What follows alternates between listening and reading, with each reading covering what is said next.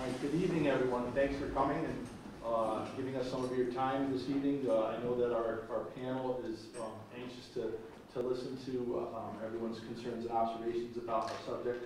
I'll just explain to my colleagues here, and we're going to do introductions in a bit, that I know just about everybody in the room. So hello all, and thanks for coming again. And we'll just we're going to kick this off. We're going to do some introductions. I'm going to lay out why we're here and what we're up to and what we're hoping to get out of this evening. So for those of you that may not know, my name is Dan Steck. We're in Lake George, and this is my assembly district, the 114th Assembly District. And my co-chair for this task force and I, Michael Petrie, will be conducting 6 of these throughout the state. We had one in Herkimer last week. This is our second one, so we've had one under our belt. And we'll be moving around. Tomorrow we go down the Hudson Valley towards West Point, and then later on in November we'll have a couple in Long Island and one in New York City. The Assembly Republicans, when we're not in session and not making trouble in Albany, what we do is we will conduct subject area issues task force like this. In the past I've participated in one for domestic violence. I've participated for one that we had on opiates. There's a couple going on right now, workforce development, but we were asked to co-chair one on water quality. I think most everyone knows this. I think I was asked to do this in large part because I'm the ranking minority member on the Environmental Conservation Committee. So now I know we're in Lake George, and I'm very aware of Lake George's specific issues, but that doesn't mean that the whole panel is, and it certainly doesn't mean that I know everything there is to know about Lake George. But I anticipate tonight that we're going to hear about the lake's water issues, and it is a drinking source, and we're not necessarily just here to focus on drinking water supply issues. So I imagine that we're going to hear a little bit about that because the lake is a drinking source for many as well. But water, wastewater, those sorts of issues. So we're looking to do that, and then at the end of this process, sometime after the first of the year, we will, our staff and we will compile a report. The report will be made public, and our conference will use that as talking points and to develop legislation for next year that that may come from this, or certainly input into the budget process, which is what I guess a lot of the discussion will center on. At least it did in Herkimer last week. So with that said, I'd like to turn it over for the rest of our introductions and my colleague and co-chair, Michael Petrie. Mike. Thanks, Dan. I appreciate it. It's good to know that Dan knows all of you, because I know none of you. I'm the State Assemblyman from Long Island, happy to be co-chairing alongside Dan, and really pleased to have this panel, Mary Beth Walsh and Jake Ashby. Great to have you guys here. I know that everyone at this panel is focused on water quality. What's the point here tonight? The point tonight is to be proactive. Proactive in listening and targeting issues in the capital region. So that come next year, we come to the legislature, we not only know the problems, but have heard also potential solutions from each and every one of you. That's what we're looking for, is help and guidance to say, these are recommendations for what's going to help the capital region. And that's how being the best way to be a representative is. It's not pretending that you know everything. It's speaking with the people and eliciting the knowledge and expertise from those who have been in the business for years and years and years. That's when we can go back to the legislature come 2020 and be able to identify productive solutions that we can take and ultimately, hopefully, promulgate into law. So look forward to working with you, Dan, and this panel, and listening to a really engaging dialogue. Thank you, everybody. Assemblymember Walsh. So, hello. I'm Mary Beth Walsh. I represent the 112th Assembly District, which is just south of here. It includes 9 towns. I won't name them all, but it's the Clifton Park, Half Moon, Ballston kind of area, and I'm very happy to be here tonight. I am not on the Environmental Committee. My areas generally revolve more around education, where I'm the minority rank on the Education Committee.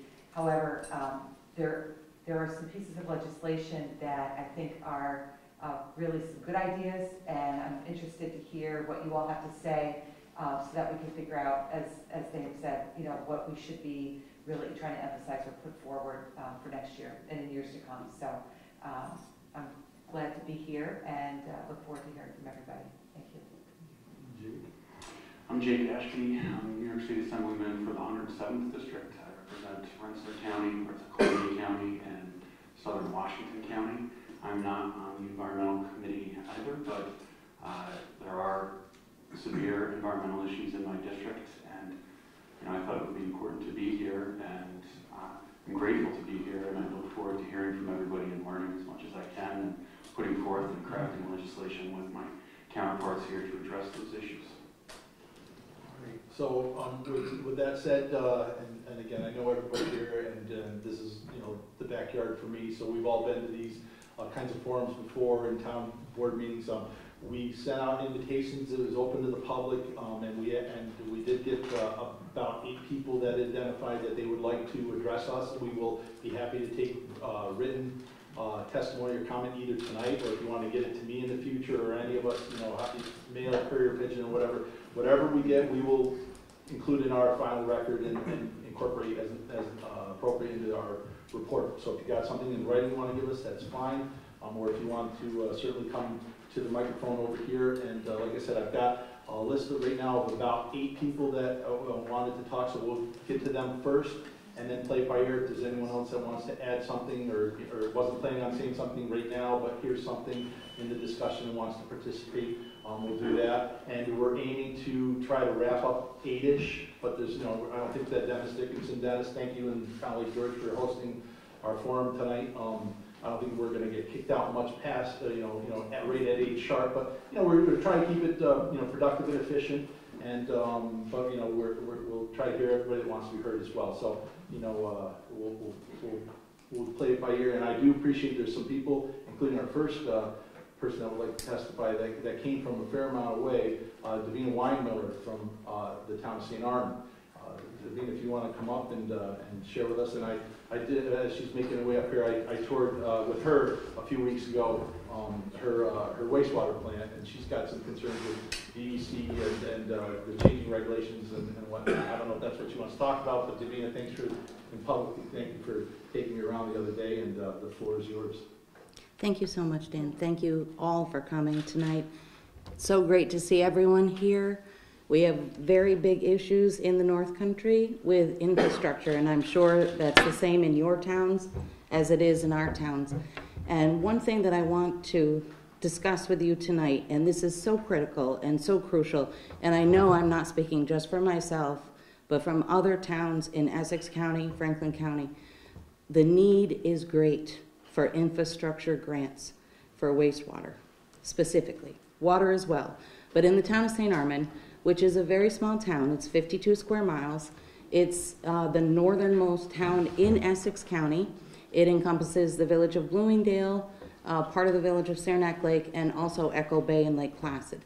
So we're a small town, a bedroom community, and the folks that work and live in St. Armand and in Bloomingdale specifically, where the hamlet is where we have our wastewater treatment plant.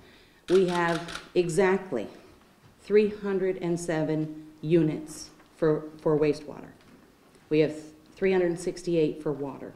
So it's a very small pool of individuals. And as most everyone know, and I'm absolutely positive all town supervisors know, water and sewer is 100% user funded. It is not a tax base, it's based on usage and debt service. So the debt service pays for any loans, bans, bonds, etc. The biggest problem that I'm faced with right now is in 2013, the DEC required the town of St. Armand to create a new wastewater treatment plant. So it was a $5.4 million plant, 307, okay? Keep that number in mind, please, 307 users. We were awarded a $2.79 million, 0% 30-year loan from EFC, which was fantastic. So grateful. However, it's 52% of the project's cost. I did say 307, right? Okay. So now, on top of this new wastewater treatment plant that we have, our infrastructure is old, and most of it was designed in 1930. So there's massive upgrades that need to be done. The soils in St. Armand have a very high clay content, so they don't perk well. That's why, you know, in 1930, nobody in the North Country was doing wastewater treatment. You know, we were forced to, we had to. And this was before my time, but this has been decades in the making. It's landed in my lap, and I'm going to do everything I can for the people of my town to keep the rates low for them. Moving forward, we need approximately $12 million in infrastructure upgrades. Now, you guys deal with millions and billions, and I know everybody, that's nothing to some of you. I did mention 307 users, right? So 25% of a grant for 12, that's $4 million. You know, it's just out of reach for our people. Absolutely out of reach. And a lot of big things are happening in Lake Placid right now, which is a neighbor of ours. Another big problem is housing, you know, so affordable housing for people that work in Lake Placid, work at Whiteface. You know, these are all the people that live in my town. So it's just so critical that we are awarded grants to help us move forward and then focus on asset management, because this is a problem that I don't want to send down the road to our kids. You know, if this had been done in the 60s and 70s, I wouldn't even be here talking to you. I'd have my problem solved, you know, if we were just saving a little bit at a time. And we are doing that now using capital reserve funds to help meet those matching grants. But it really is a lot for 307 users. We need to add more users to the system, but the DEC regulations, our plant went online in 2017. Less than a year later, we were on order on consent for disinfection. So this is a brand new plant with less than 12 months, and now we already have a disinfection order on consent. I was just informed a few months ago, and I'm sure a lot of supervisors that are here tonight, there's a phosphorus and ammonia reduction coming down the line. Absolutely 100%, we want to preserve our environment. Lake Champlain is our watershed. We have algae blooms there, and it's a problem. But the cost of those chemicals to reduce the phosphorus is tremendous. I mean, you're talking about $20,000 a year on top of the $247,000 just to run our plant. So, you know, it's way too much. Other things can be done to reduce phosphorus in Lake Champlain. I believe that, you know, wastewater treatment, to focus on that, it's easy because it's already being measured, you know, but there are other things that can be done on the Vermont side, on the Canada side. So it's a federal waterway, so we need federal money to help us too. So thank you so much. I truly, truly appreciate it, and I really hope that you think of me when you're talking and making new laws and coming up with plans and ways to help our smaller communities that are really the backbone of New York. Thank you, Supervisor. Any questions for the supervisor? Yeah. What is Vermont? What has Vermont's response been? Well, I'm not sure what they're doing with Vermont. I know one of the big problems with the phosphorus issue on the Vermont side is cows. You know, there's a lot of dairy farms, and I was actually doing some research earlier today, and a dairy farm with 200 cows with a stream running through it discharges more phosphorus than a wastewater treatment plant for 6,000 people. So, I mean, that's, you know, substantial. So, I mean, maybe the idea is the, you know, the runoff streams, the ones that finger into Lake Champlain, maybe there's some kind of treatment right there on, you know, smaller treatment on site there.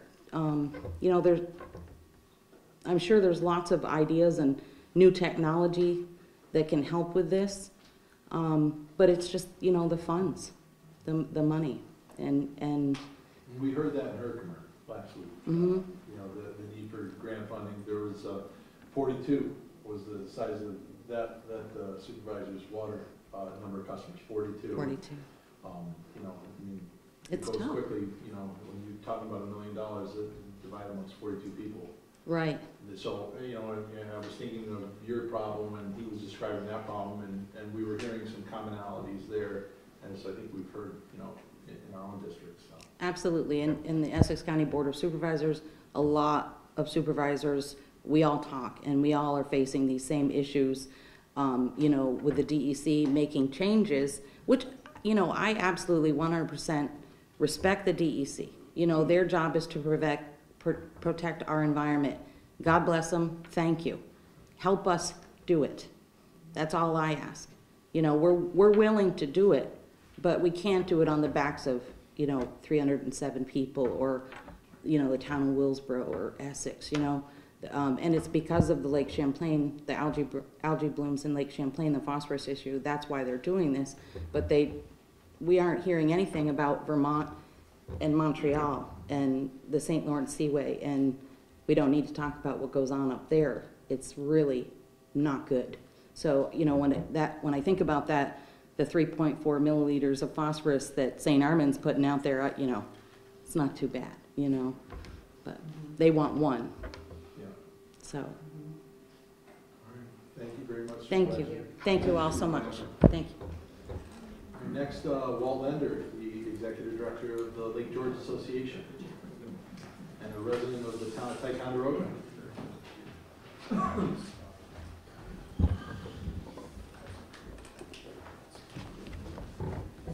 Thank you very much. Thank you for coming here to Lake George to hear about our water quality concerns. Here in New York's North Country, where we are blessed to be surrounded by thousands of lakes containing billions and billions of gallons of clean, clear, fresh water.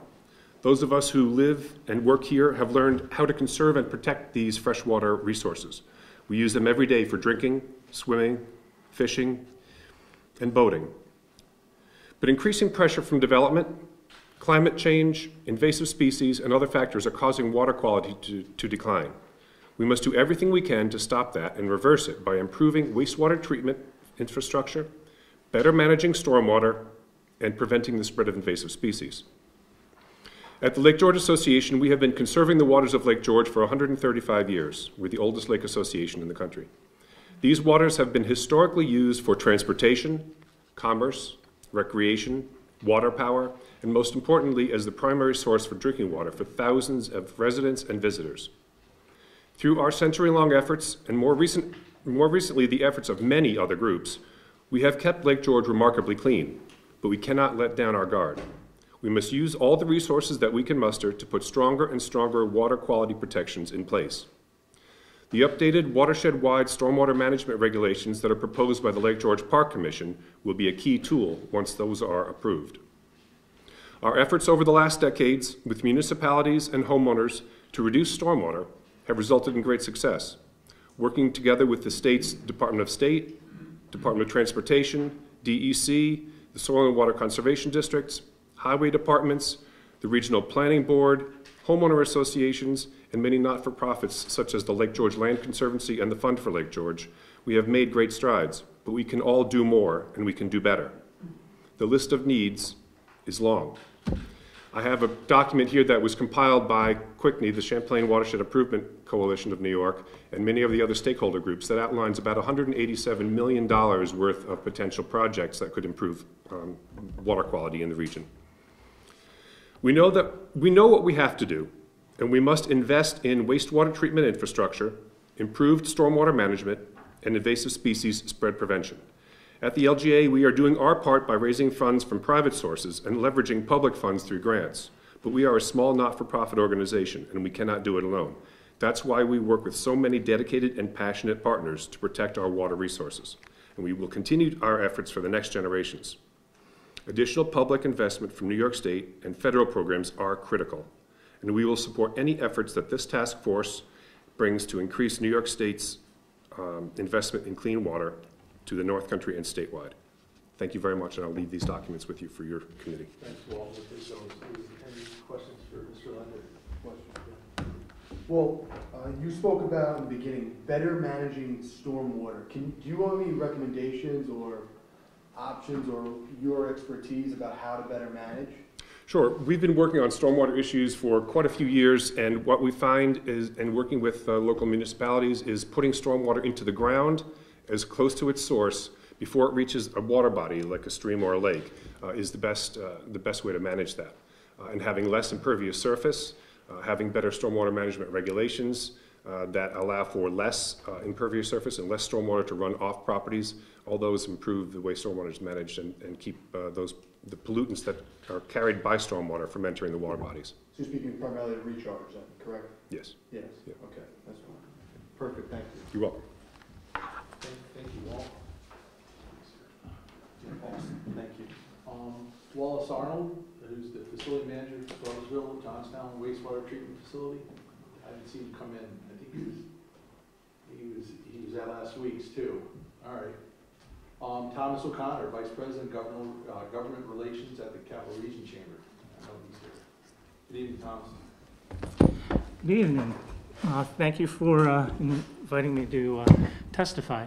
As you said, I'm Tom O'Connor. I'm Vice President of the Capital Region Chamber, the largest chamber within this great region. We represent 2,500 businesses, employers throughout the region. Those employers are located within the region, also outside the region's border, as well as nationally and internationally. Large companies to small companies, school districts, towns and villages throughout the region.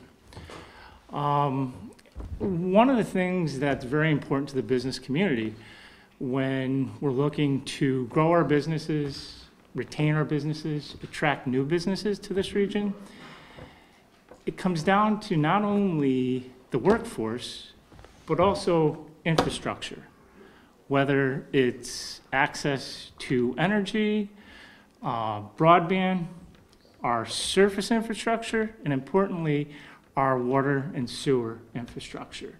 All of those elements drives a successful business and continues a strong economy. So when you look at our region, so much of our below surface infrastructure, sewer and water, a lot of that is 100 years old or more. And when you look at investment, our localities, our local taxpayers cannot absorb the burden of addressing the high need of replacing that infrastructure. It really takes an effort by the state and the federal government to really commit to reliable investment so that our localities can address this serious issue. There's probably not many times that pass within this region where you don't have some failure of our water sewer infrastructure. And when those systems fail, you literally shut down Main Street. Businesses can't operate. So I would encourage you to take a look at legislation pending right now in the state legislature. It's the Safe Water Infrastructure Action Program. That basically would mirror what you have for local street and highway investment, CHIPS. So this would be SWAP. And what that would do would allow the state to provide funding to local governments to really invest and maintain this important infrastructure. We think that would go a long way to solving the problem without putting additional burdens on our local governments and our taxpayers. The other item I think you should focus on is we represent a lot of marine-related businesses throughout the region. So whether it's fighting invasives or making sure our canals are at a depth that they're usable, a whole host. That is an important part of our economy. You really can't go anywhere in this region without being that far from a great body of water, whether it's a lake or a river. Those businesses rely on all of us ensuring that we're fighting invasives, that we're making sure we're investing in keeping our canals wide enough so they're passable. It's important to this economy. So with that said, I take any questions. before I throw it to the panel for questions, I just want to follow up on SWAP. Thanks for bringing that up, and we talked briefly about that at our Herkimer event last week. And the history on that, and Tom, I'm sure you know, because it came locally. It was Senator, well then it was Assemblyman Tedesco. It was his bill, it came out of our conference. Now he's in the Senate, and he is carrying the bill in the Senate, and the bill is actually being carried by the other STEC in the Assembly now. And he spells it incorrectly. But I'm a co-sponsor on that legislation, and for everyone else's benefit, because I know this has gotten a little bit of attention, so I think a lot of the supervisors are familiar, but it mirrors, or it would attempt to replicate what is largely viewed as a very fair distribution formula in CHIPS. CHIPS, Consolidated Highway, the local road funding, at least there's no politics, there's no gnashing of teeth, there's no annual debate over who gets what percentage. That's established in how many miles of road you have. So it's something that's measurable, and it's understandable, and it's not political. And so really the debate every year with CHIPS is just how much to fund it. And what SWAP would do for water and wastewater infrastructure is say, hey, how many miles of pipe do you have? What's the diameter of that pipe? So something analogous to a road system, which I think is a good metaphor. And it would require that the state fund that to the same level as CHIPS, which is in the neighborhood of $400 million right now. And they, for everyone's benefit, what does $400 million annually represent? There's some reports that are out there, and the comptroller's office cites them, and I haven't heard anyone challenge them. So I think these numbers have become accepted, that there is a need for both water and wastewater capital investment of $40 billion each, 40 billion water and 40 billion wastewater over the next 20 years just in New York State. Not that that all needs to come from the state, but as Supervisor Weinmiller would point out, it would not necessarily all to come from the ratepayer individuals either.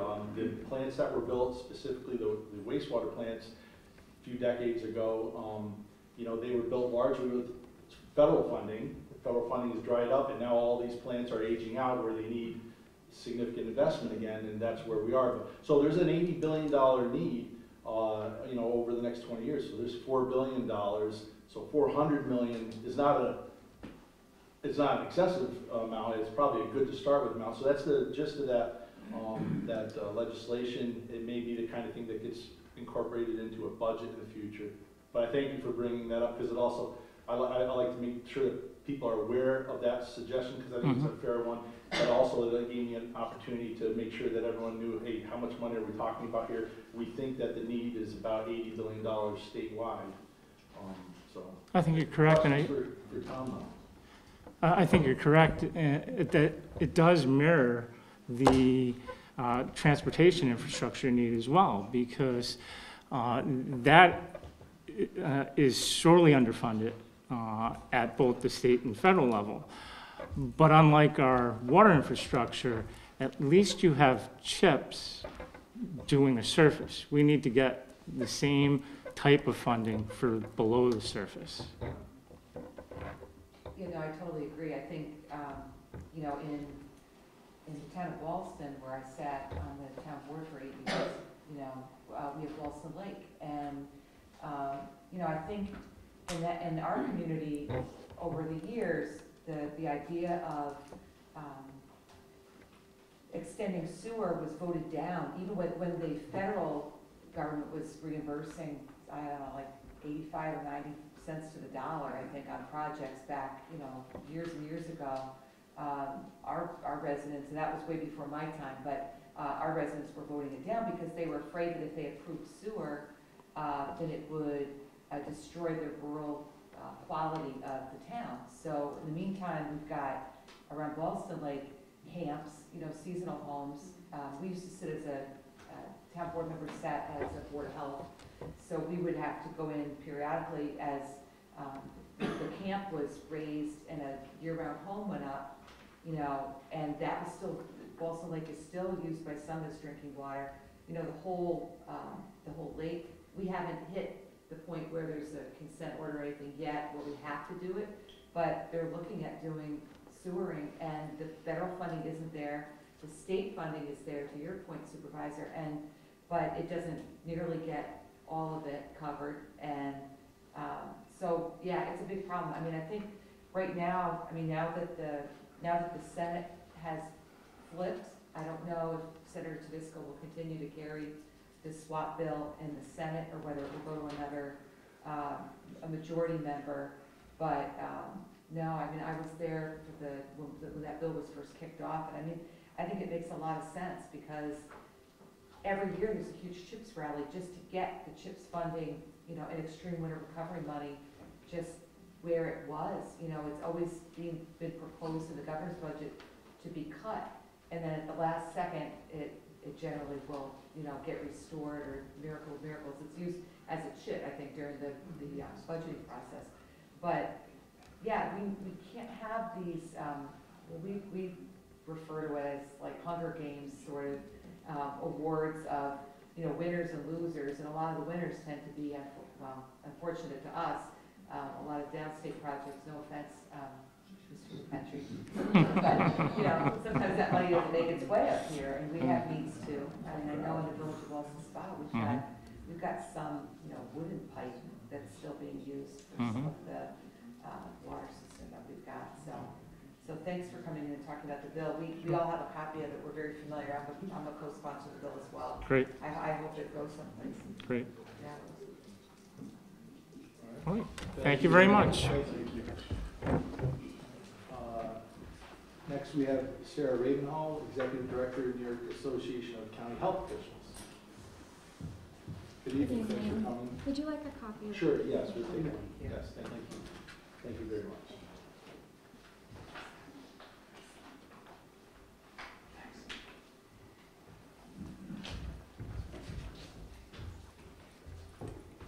So I'm Sarah Ravenhall. I'm the Executive Director of the New York State Association of County Health Officials, representing the 58 local health departments across New York State.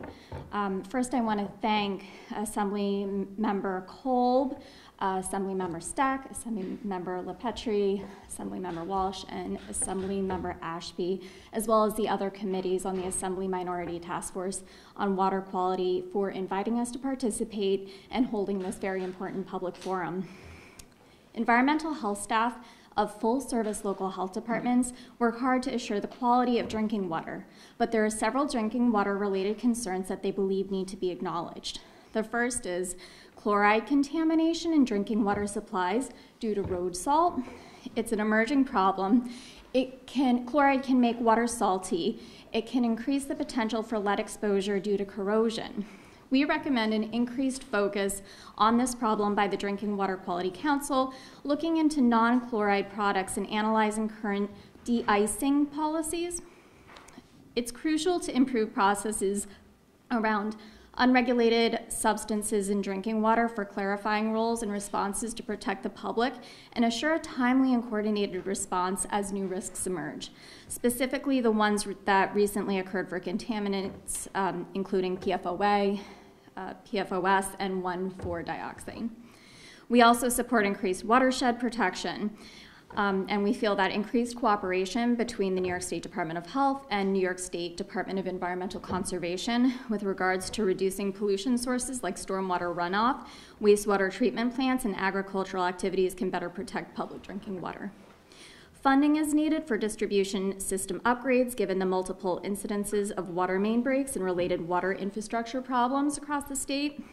We also emphasize the need for proactive education and ask the state to provide resources to increase awareness about extreme weather conditions and their impact on public water lines. We encourage better oversight of concentrated animal feeding operations, plans, sitting of manure lagoons, and implementation of regulations on non-CAFO operations, as well as the implementation of best management practices to limit agriculture-associated water contamination. In 2016, for the first time in New York State, harmful algal bloom-associated cyanotoxins were detected in public drinking water systems. It's important to develop monitoring methodology to move quickly to determine the level of toxin in treated public water supplies so that officials can respond to the public's inquiries with regard to the safety of the water that they're drinking or using for recreational purposes. In the face of these threats to our drinking water, local health departments continue to face ongoing resource limitations that undermine their capacity to respond. We ask that the legislature consider policy recommendations that strengthen and facilitate partnerships across state agencies and between those state and local entities that share primary responsibility for assuring access to safe drinking water. In the face of these threats to our drinking water, local health departments continue to face ongoing resource limitations. The 2% New York State property tax cap constraints local governmental budgets. When coupled with the stagnant state funding, the result is that local health departments too often struggle to maintain current programs, much less enhance their ability to respond to growing challenges and emerging issues around water quality. So our recommendation is for additional funding in the fiscal year to protect and enhance our public health infrastructure by increasing Article 6 base grants and state aid to local health departments, increasing the beyond the base grant state aid reimbursement rate from 36 to 38%, providing 100% reimbursement for the first full year of any new or significantly expanded mandates emerging from law, rule, or regulation, increasing the drinking water enhancement grant funding to local health departments, and the county health officials and the association that I represent, ISHO, look forward to working with you to develop the policies and identify the resources and services necessary to protect our citizens. And all of the details of those asks are outlined within the full written testimony. Thank you for the opportunity. And we will incorporate that into our materials. Thank you. Thank you. Any questions? Thank you. Thank you. Just wanted just to clarify some stuff. Sure. That might be in the written testimony. Yes, and I hope I can answer these Sure. questions. If Worst not, I'll go case- back to the subject matter experts. It's okay, worst case, some of these questions, you may just say, like, please refer to the written testimony. That's Okay, fine. all right. No problem at all. But you were talking about oversight over animal feeding methods Yes. and manure lagoons? Yes. Could you elaborate on that? I think what I'm referring to is that in some farms, there are these manure lagoons, and where they're situated in the land property, there could be runoff, and the phosphorus from these lagoons are getting into water supply. And we're wondering if that has anything to do with harmful algal blooms. I hope I'm correct. Do you know if there's any? But there is more detail in the written testimony. Okay. Do you know if there's been any inquiry for that type of stuff? I'm very confident the State Department of Health and State Department of Environmental Conservation are looking at these issues, but I think there's always more room for, more research around these topics, and I can certainly find out more for you as well. Okay. And what about, you spoke about the de-icing policy. Yes. The chloride contaminant from road salt. Yes. So, and this is a tough one, I think, because the road safety and transportation departments have to be careful about, in the winter, we have snow up here and people are traveling and you have to put the salt down to make sure that the roads are de-iced. But the salt seems to be getting into some of the water bodies. There is a specific case in Rockland that I can get you more information on. That chloride that is in the salt contaminated the water body. So I think our recommendation for that specific issue would just be to look at the current de-icing policies that are currently being used to protect communities, and then coming up with non-chloride solutions to de-icing the roads. Okay. Specifically, it's just the chloride itself that's within that ice. Okay.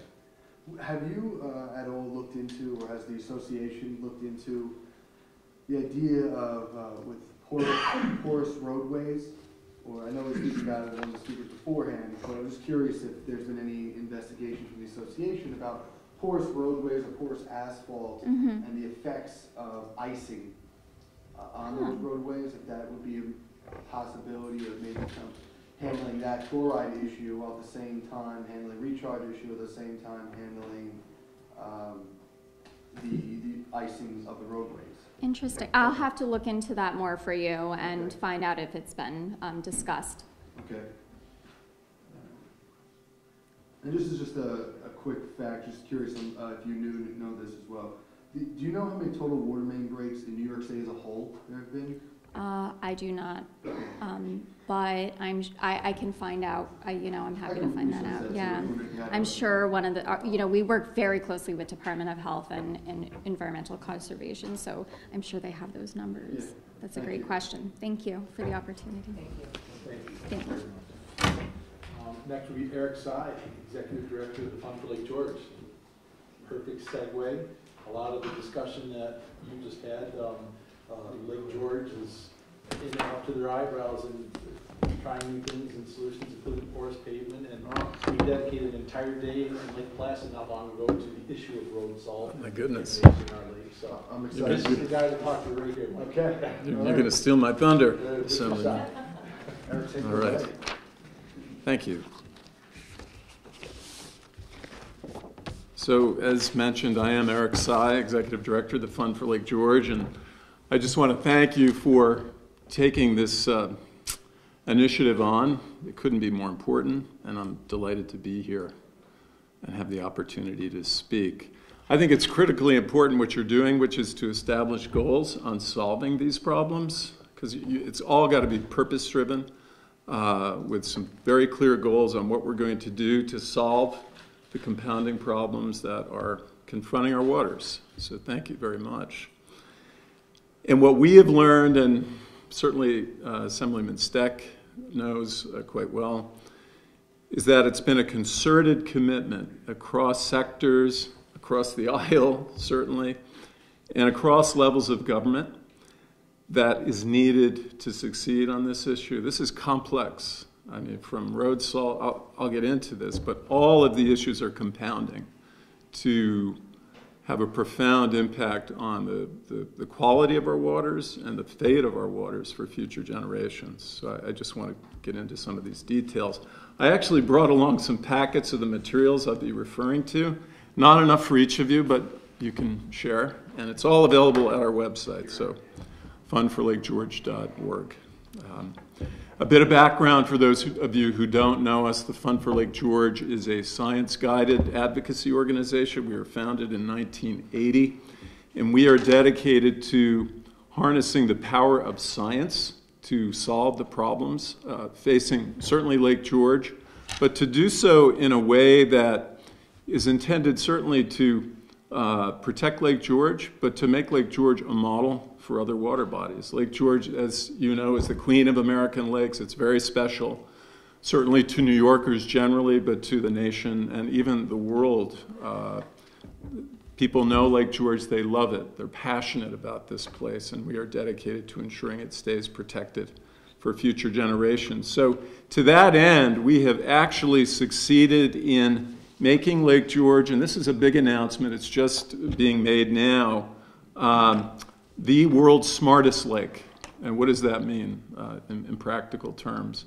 Lake George has the most sophisticated network, smart sensor network, if you will, that is measuring physical, chemical, biological properties comprehensively in real time. For what purpose? Not just to be the smartest lake in the world scientifically, but to apply that science in protecting Lake George, putting eyes on the problems and then on the solutions to those problems. So in your packets, we have the latest annual report of the Jefferson Project at Lake George. This is our partnership with IBM and RPI. That is unlike anything being done anywhere in the world, and you'll hear more about it, and you'll certainly read more about the latest and the greatest in this annual report. So I encourage you to do that. We are literally, as the title of this report says, working to build the future of freshwater protection, as I mentioned, to make Lake George a model for others to learn from. We don't have all the answers. We're not going to pretend to. They're complex issues. They require a lot of eyes on the problems, a lot of brains, and a diverse constituency to make a difference for the future. But we do have, and I want to call this out, we have our own goals. And we're an organization that really functions more like a business, if you will. We're goal-driven, we're milestone-driven. Very specific hard target milestones that drive us on 4 fronts. And what I thought I'd do for your benefit, if you'll indulge me, is just to read our 4 goals for 2020. Eric, And- is the folder right now? It's all in, anything I refer You to, gotta read along with you, Eric. I mean, Oh, if you- okay. if you got some You nice take graphics these. for us, of course. take these. I just don't want to distract you from the remarks, but here they are, in a nutshell. Number one, Lake George serves as the global example to inform sustained protection of freshwater ecosystems. I just mentioned we're now the world's smartest lake. That goal has, in essence, been achieved to a certain extent. Number two, no new invasive species enter Lake George. We have, and I'm going to go right to the progress we're making on each of these fronts, now the strongest, as I hope many of you know, aquatic invasives prevention program east of the Mississippi. And it's a tribute to, and I see Dave Wick, Executive Director of the Lake George Park Commission here. The Park Commission administers this program, but it is the strongest prevention program. I forget, I think it's 130,000 boats, Dave? How many boats have been inspected? Over the past 6 years, yes. 130,000 boats over the past 6 years have been inspected and, as necessary, decontaminated. That is huge. Nobody else is doing this. We all need to be doing it. We need a statewide. Locally initiated and locally driven. So if I could get to that, what we did to make this happen, and it's a tribute to some of our local government leaders who are in the back of the room of all places, but that's fine. They can be there. We created something called the Save Lake George Partnership, Stop Aquatic Invasives from Entering Lake George. This group not only spoke with one voice, and it was largely comprised of local government officials, but we actually put our money where our mouths are to co-invest in that state-administered program, dollar for dollar, and we continue to do it to this day, and we'll continue to do it for the foreseeable future because the issue is just that important. We have to, this is a bullet train coming at us at the highest rate of speed, and if we don't stop invasives, they're going to stop us. I mean, I refer to them, and I'm off script here, but I'm going to say it. It's like the Bush Doctrine on terrorism. Maybe it's a bad analogy, but it's true. We've got to take, I refer to invasives as ecological terrorists, if you will. And unless we stop them at their source, we are not going to win the battle on invasives and what they're doing, not just to our waters, but to our landscapes, our forests as well. That's the other side of this issue. That is a nightmare scenario. It's much harder to prevent. But getting back on track here, so those are two goals, invasives and science, but on the next goal, providing the nation's best practices model for reducing salt use. We've done that. We believe we now have the best practices example of what it takes to understand how much road salt is being applied, lane mile by lane mile, parking lot by parking lot, if you will. And the amount of salt applied in the Lake George Basin when we first discovered the actual application rates, up to 30,000 metric tons every single year in this basin alone. I mean, where's that salt going? It's going into Lake George. Ultimately, it's going into our groundwater. It's going into our soils. It's having a profound effect on the health of the ecosystem here, and will continue to do so unless we get ahead of it, and that's exactly what we're doing. Assemblyman Steck mentioned our Salt Summit. We've had our 5th Salt Summit this month, earlier this month. It's become so popular that we actually held it in the town of Lake Placid. Mirror Lake has a very, very serious issue with road salt contamination. And it was standing room only. Dan, you were there. You can attest to it. And we are working, again, at all levels of government to solve this problem. And I won't bore you with all the details, but you can check it out in the publications and on our website to learn more. And then finally, our waterkeeper, Lake George waterkeeper, Chris Nowitzki, will be speaking to this. We have conceived of, developed, implemented, and are documenting breakthrough programs on curbing the impacts of both wastewater and stormwater. And it's, you know, we need to act fast, and that's exactly how we're proceeding. So what is the prescription for protection here? What is the prescription for success? It's partnership, innovation, and investment, right? Those are the 3 pillars of our so-called model for enduring protection of Lake George. It's in your packets. The fund alone on the investment front has invested a total of over $8 million in the past several years. on our protection priorities across, we call them 4 portals, the portals to protection, across those 4 issue areas, those goal areas that I referred to.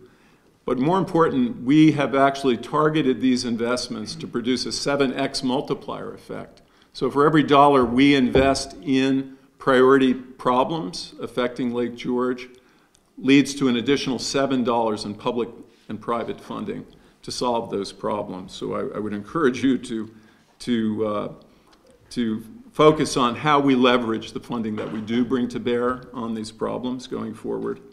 And I have to say the effectiveness of the model that we have been working to create and document the results of is attracting interest from other threatened waters. And this includes the HABS initiative lakes. For those who don't know the program, there's a harmful algal bloom initiative in New York State that was initiated in late 2017 by the governor with the Department of Health, Department of Ag and Markets, and DEC. And it's focused on 12 lakes initially. Lake George is one of the 12. Lake George is the only one of the 12 that is yet to experience a toxic algal bloom. But we've had visits now from 3 of those HABS lakes, including Chautauqua Lake, as well as Skinny Atlas Lake. We've also had, and that occurred this month, a visit from Lake Hopatcong in New Jersey, the largest freshwater body in New Jersey that experienced a very severe bloom this summer. It was widely reported in the New York Times as well as the Washington Post. They came to understand what we're doing, and we spent time with leaders in the state of Florida, which is, as you know, is a war zone of both marine and freshwater blooms. So this is a sign of the times. All of these water bodies are confronting the devastating, not just environmental impacts, but economic impacts of toxic blooms and what's behind these blooms. And also in your packets, there's a new article out from that appears in Nature, the journal Nature, and I'll read the title: Widespread Global Increase in Intense Lake Phytoplankton Bloom Since the 1980s. And just one line from this article, I think, says it all. Freshwater blooms result in economic losses of over $4 billion annually in the United States alone. That's a huge number. And it's a number that we've got to address and focus on in any actions we take moving forward. So folks are coming to Lake George to learn our approach, how we're doing what we do in partnership with public and private interests, including the Lake George Association. And I saw Jamie Brown from the Lake George Land Conservancy.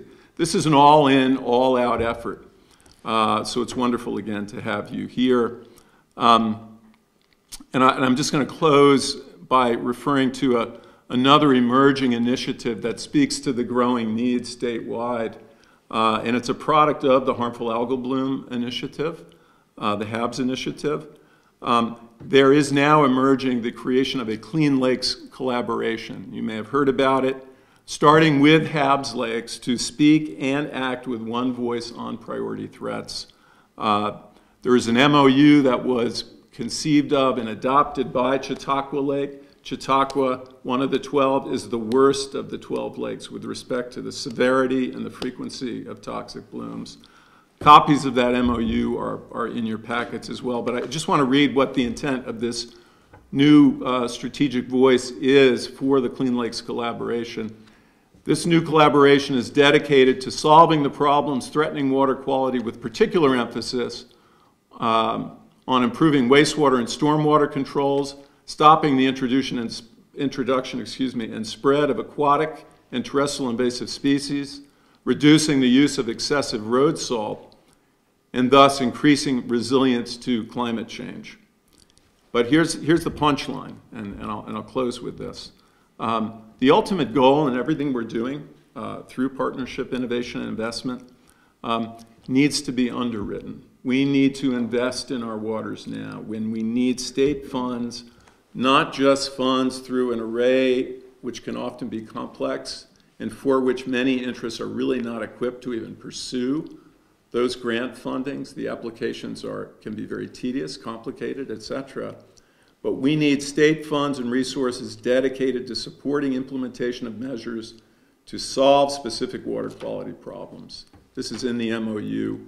We need your help in making this happen, and we look forward very, very much to working with the task force in partnership to make sure that the state can do its part on behalf of our waters for future generations. We have no time to lose. Now is the time, and we need to step up and do what's responsible for our children and our grandchildren. So thank you very much. Thank you. Very appreciative.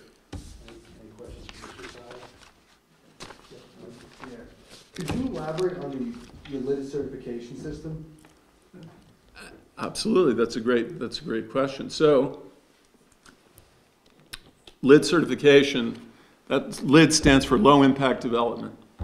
And low impact development is designed to address what the EPA has referred to as the biggest source, single largest source, I should say, of water quality problems facing the United States. Stormwater is everywhere and nowhere. It's very hard to regulate for because there are so many varied sources in scale and scope. So the LEED certification program is, if you know LEED certification for green buildings, LEED certification is the natural complement for everything that surrounds the building envelope, if you will. And Chris Nowitzki, who's one of the architects of this program, can speak to it more directly.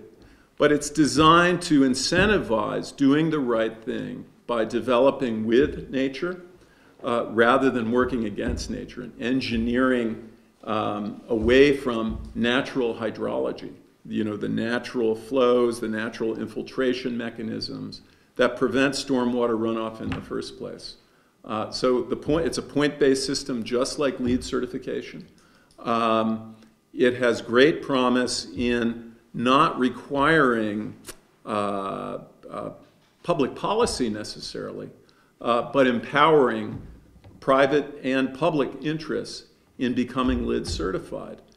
Since you've brought it up, which I'm grateful for the opportunity, what's really needed to get LEED moving, LEED certification moving in a much more accelerated way is incentives.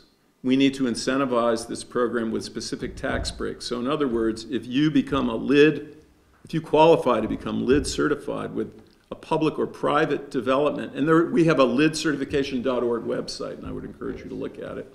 But if you qualify to become LEED certified, you should be eligible for specific tax breaks, financial incentives that will help ensure more and more people who want to develop or redevelop, again, whether it's public or private at multiple scales, do the right thing in stopping stormwater runoff. We're not putting anyone on Mars or even the moon. We're simply reducing stormwater runoff and all of the contaminants that go along with that runoff into our waters to great impact. Prefacing this task force, I did independent research. I had some meetings with individuals, specifically on technologies.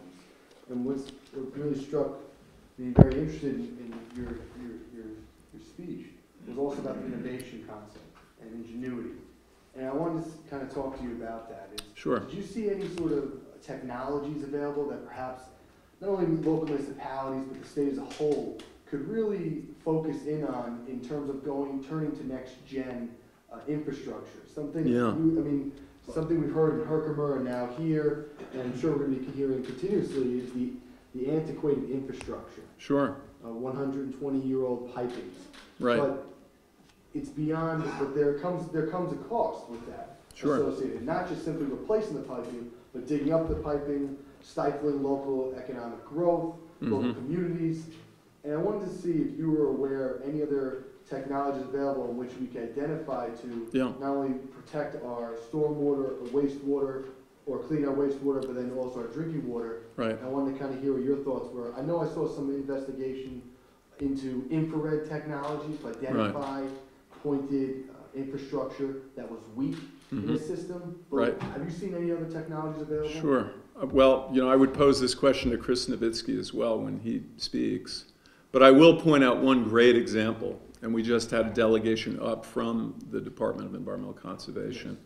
The Deputy Commissioner for the Division of Water, Jim Tierney, and his crew, including staff from Long Island, which is, it's kind of ground zero for septic-related problems and toxic blooms and so forth. Not to steal Chris's thunder, but one of the things, one of our targeted investments was in a wood chip bioreactor to the town of Bolton. So we worked in partnership with the town of Bolton and Supervisor Conover, that's why I'm looking back there, Supervisor Conover really led the effort and demonstrated bold leadership to support the concept for building a wood chip bioreactor. This is very low cost but highly effective technology for removing nitrates from wastewater, right? Chris can speak to this in detail. It's been documented extensively by the town and by the waterkeeper. But the performance, we did this a year ago. We granted the town $50,000, which was the price tag for the wood chip bioreactor. And I don't have the numbers off the top of my head, but the reduction in nitrates in this past year alone, and nitrates are increasingly, just to preface it, seen as a major contributor to harmful algal blooms. It was previously thought that it's primarily phosphorus loading that's the problem, but nitrates are perhaps as big a factor.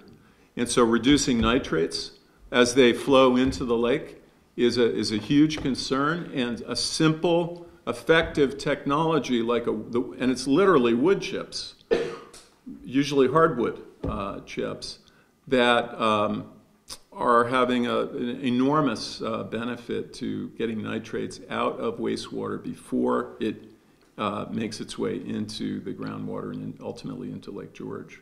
I mean, it's one great example. And we couldn't be more pleased, and I think DEC and the team that was here last week, they were really, I mean, I'm not going to put words in their mouth, but they couldn't help but be impressed.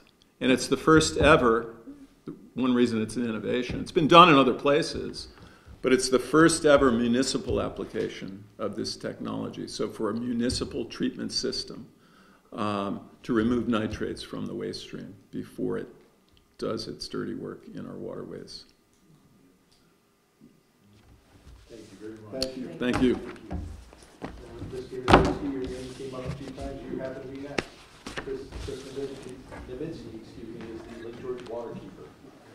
And while he's getting settled, I just want to point out, and we just heard from the fund and the waterkeeper here with the fund, the Lake George Association spoke earlier, and then the third partner, environmental partner on the lake, and also here, I don't know if we'll hear from Jamie Brown, but the Lake George Land Conservancy. There's three of the larger and older and very active environmental groups that are centered around Lake George that have worked exceptionally well together. And from a local government perspective, perhaps more importantly for all the supervisors in the room, working very closely with local government on a lot of these issues.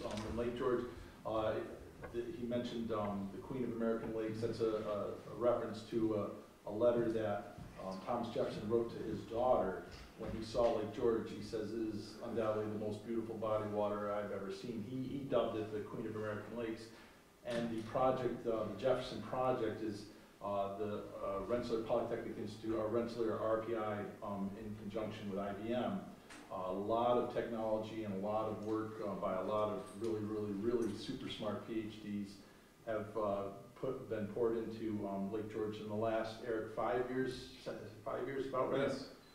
So, I mean, when they say it's the smartest lake in the world, I mean, there are sensors all over all the inlets to the lake. There's, vertical column water samplers that are, getting data on everything. They're getting data faster on Lake George, now in like a year than they did the previous 100 years that was done. So it's, and it's getting a modeled, computer model. I mean, just I've seen the models and what's being done in Lake George is, and awesome for Lake George, but as Eric alluded to, there's going to be lessons learned and applications that will be derived from the work on Lake George that are going to benefit other bodies of water. And I know there's other bodies of water in other countries that are already using some of the knowledge that's come from this. So we're proud of it here in the Lake George region. I apologize for taking your time, because just about everyone in the audience is familiar with the Jefferson Project, but yeah, and I'm sure Jake and Mary Beth are, but for our guy from Long Island, I want to catch him up a little bit. So. Yeah, I think it's very interesting, the whole concept of sensors, and sensors are finding their way, that technology in so many different aspects of our lives.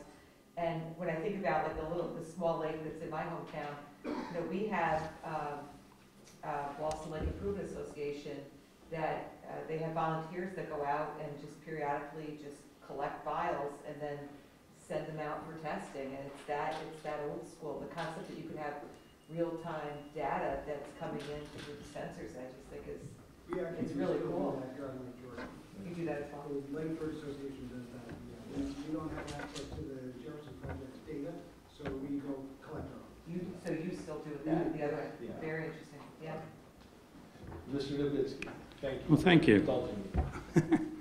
Well, I can see my testimony just getting whittled away, but I still have the same amount of time, right? Of course. So, The Yankees are out. We're here all night. well, I thank you for this ability to speak this evening and appreciate the interest by the task force on water quality. And I would like to recognize our Assemblyman, Dan Steck, for his involvement. We've worked with him for many years and appreciate this. I think you know by now, my name's Chris Novitsky, and I'm the Lake George Waterkeeper, which is a program of the Fund for Lake George. And I've been applying scientific research and engineering principles to protect Lake George for 18 years. The focus of your task force is critical for the vitality of our communities and for the quality of our life, especially in this time of increasing concern and occurrences of harmful algal blooms. Although we are fortunate not to have experienced a HAB on Lake George, as our partners with the Jefferson Project, as well as our monitoring with the fund, we've documented increased algae growth throughout the lake. And more troubling is actually the specific species that are identified as being associated with organic pollution attributed to wastewater sources and increased levels of nutrients. We've heard about the issues, but my comments are going to really focus on inadequate wastewater treatment, both on the municipal and private systems, and what we at the fund have done to address this. On municipal treatment, our studies of the watersheds surrounding the village of Lake George wastewater treatment plant and the town of Bolton's has really catalyzed the work and prompted action by documenting the amount of nutrients, nitrates, and phosphorus entering the lake. And as been previously mentioned, to help the town of Bolton, we provided the grant funding for the wood chip bioreactor, and pleased about the incredible results that has had on nitrate reduction. On private septic systems, the results of our studies are alarming on the status of these systems, and really that is essential for the protection of public health and our waters. Our studies around the lake have shown nearly 2/3 of the systems evaluated either exceed a typical life expectancy of 40 years or are unknown. They don't even know what exists. More than 50% of the systems are not being adequately maintained, with routine pump outs, which will lead to premature failure. 1 in 5 septic systems are undersized for their current use. These are all justifications for a maintenance and inspection program. Again, the fund has catalyzed solutions. Through a matching grant program started in Dunham's Bay in the town of Queensbury, nearly 20% of the systems in that North Queensbury Management District have been upgraded or replaced. And we are starting a similar program with the town of Lake George. In the town of Lake George, the fund has helped identify areas of system management through a development of a prioritization algorithm where we took data sets of site suitability, evaluation of existing systems, and water quality algae biomonitoring, and created an algorithm to point out and identify these areas. And our algae biomonitoring program to identify areas of concerns was recognized with an award from the New York Water Environment Association this year. But more help is needed, and your task force can assist.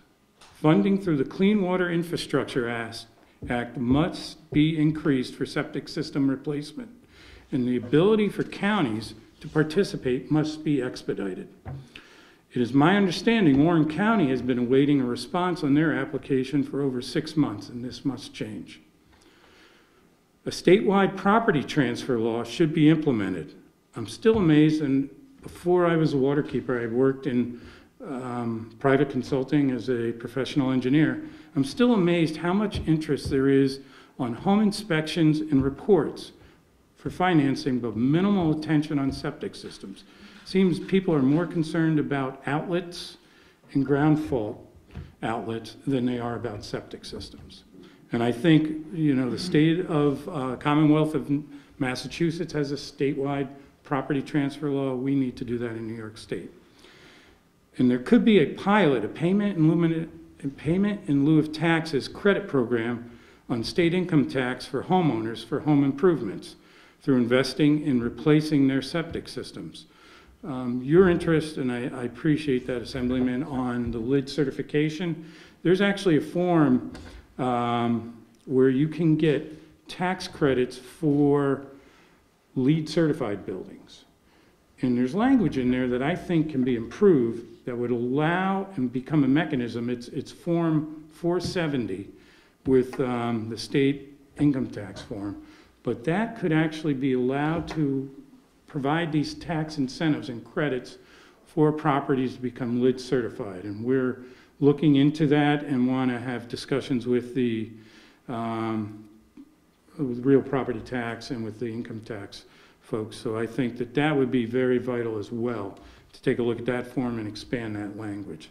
So again, I just want to thank you for this opportunity. I appreciate your initiative to take leadership on this and look forward to working with you on this initiative. So, Chris, thanks so much. And I could have asked this question certainly of Walt or Eric, but I'll ask you from your perspective. it's probably because it's harder. And, no, well,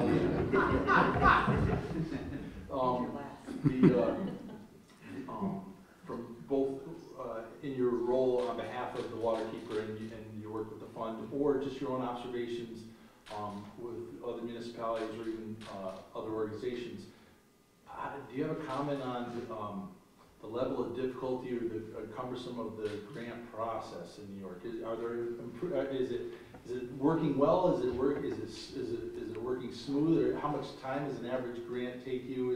Could it be more efficient, or are there any obvious changes or improvements that you could cite? well, it's a cumbersome process. I mean, it is really the pages that you go through.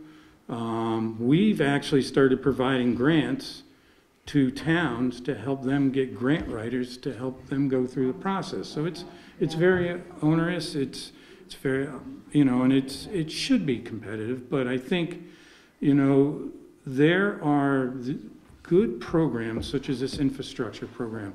I think that there are ways that we can, you know, really expedite, you know, taking a look at these incentive programs through property tax, where people can take the initiative on their own and invest and get credit for that.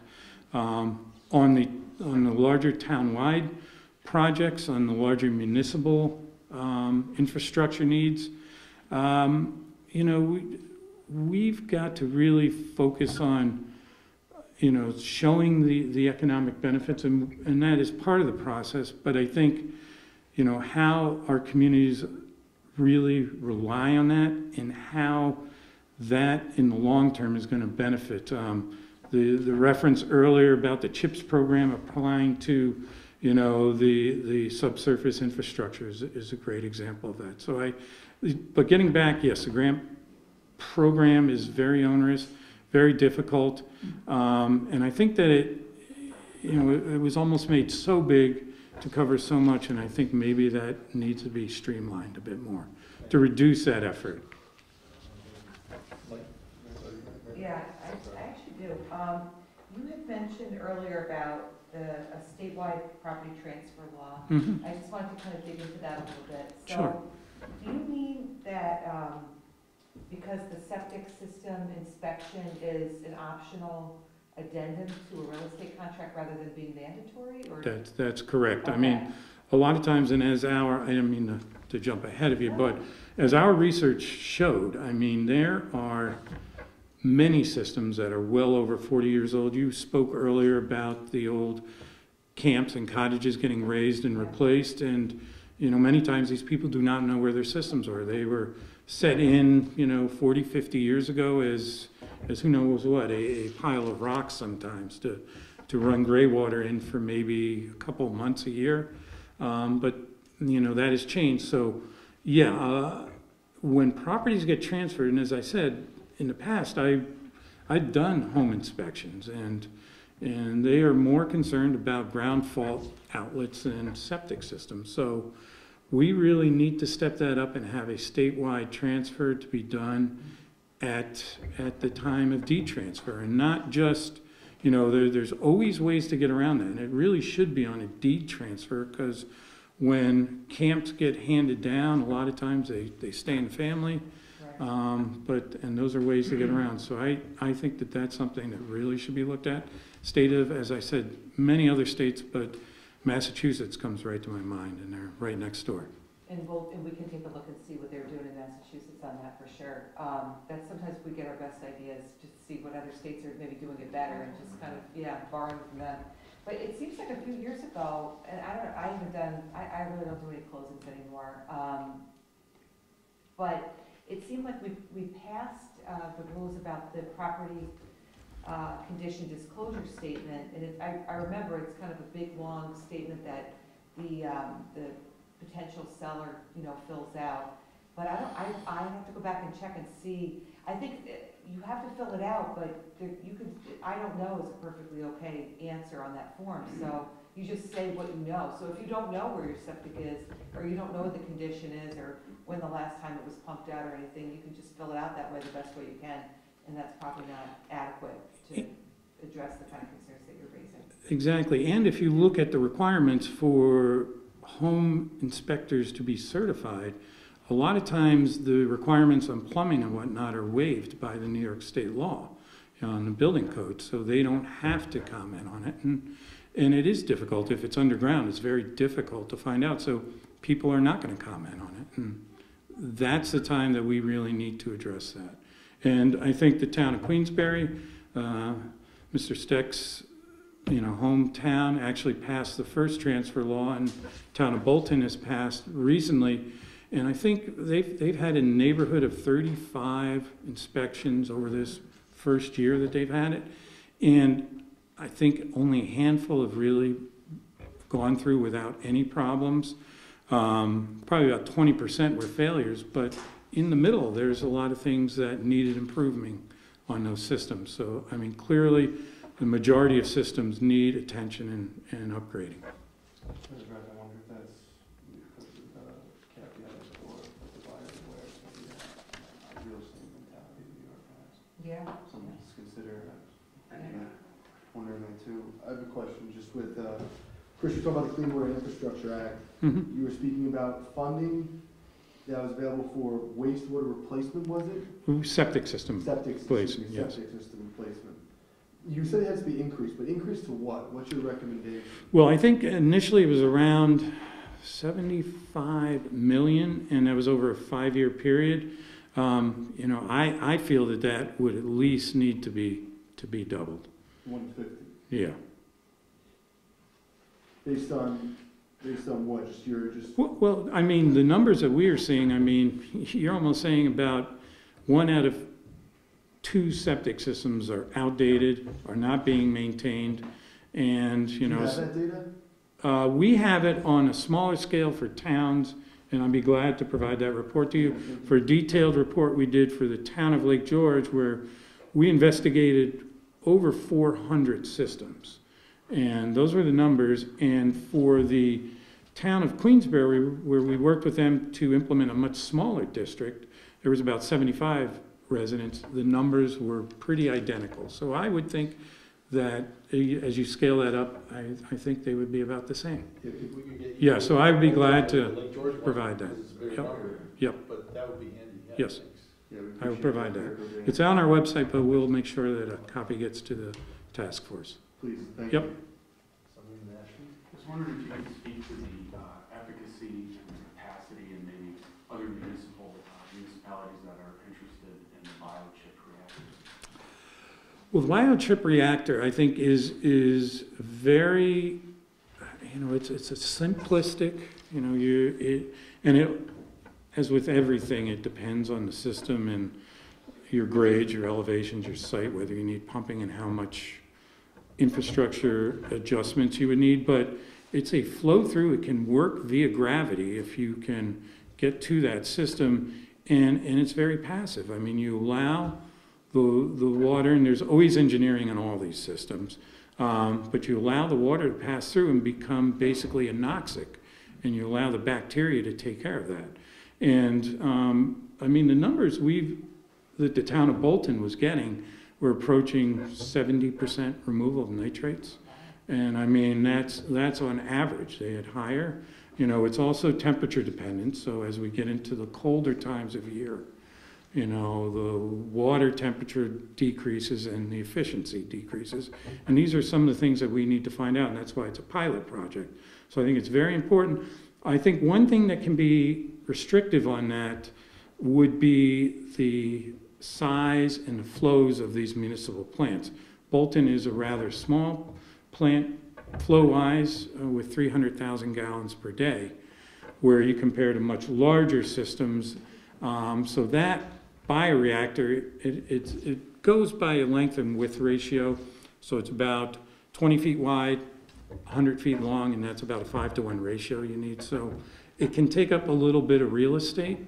So that's another thing that you would need to take a look at larger municipal operations. But for a lot of these small rural systems that have antiquated treatment that was designed in the 50s and 60s with trickling filters, this is a great retrofit because they did not have that nitrification, denitrification process in that plant. So this can really be a cheaper, sustainable technology to retrofit these systems. Do you know of any other municipalities that have expressed interest? None that have expressed, well, we've actually, this is the first, to our knowledge, municipal application in the country, maybe worldwide. It basically was something that came out of agriculture runoff from Iowa. So, but there's interest. We've gotten a grant from the Lake Champlain Sea Grant to do a 2-year study on this. We've been asked by the Lake Champlain Basin Program to provide a presentation. So it's really upcoming, and this is a pilot project, so we really wanted to see if it worked and get authorization from the town of Bolton to talk about it. So I hope the supervisor is okay with us talking about it. but after the meeting last week with the deputy commissioner of the Division of Water, I mean, they were very pleased with it. So. While you were answering that question, Supervisor Weinmiller from St. Armand, it said that St. Armand's interested. Okay. So we're taking a look at it. So that's Great. That's good. Yeah. Great. Good, thanks. Thank you very much. All right. We've got 2 more people that indicated they wanted in advance that they wanted to speak, but we'll keep going. The next person is Kathy Flack-Munsell, who is the CEO of Fort William Henry. And Fort William Henry is famous from history, certainly, and Daniel Day-Lewis. Last of the Mohegans. Last of the Mohegans, James Fenimore Cooper, which is one of my 2 favorite books. So now you know that too. Thank you. Leave a little personal now. That's why I wanted to come here. I appreciate that. Well, many people think it's just the revolution that started our democracy, but it's the French and Indian I just War. need to know to get it for Christmas. There you go. There you go. Good evening, Kathy. Thank you for having me, and thank you all for pulling us together here. You spoke of Lake George being a water source, and it's so much more, but that's really important. It's our health. I live here. I grew up here. It's our health. It feeds our health. It supports our health. It supports our economy. The CEO of Fort William Henry.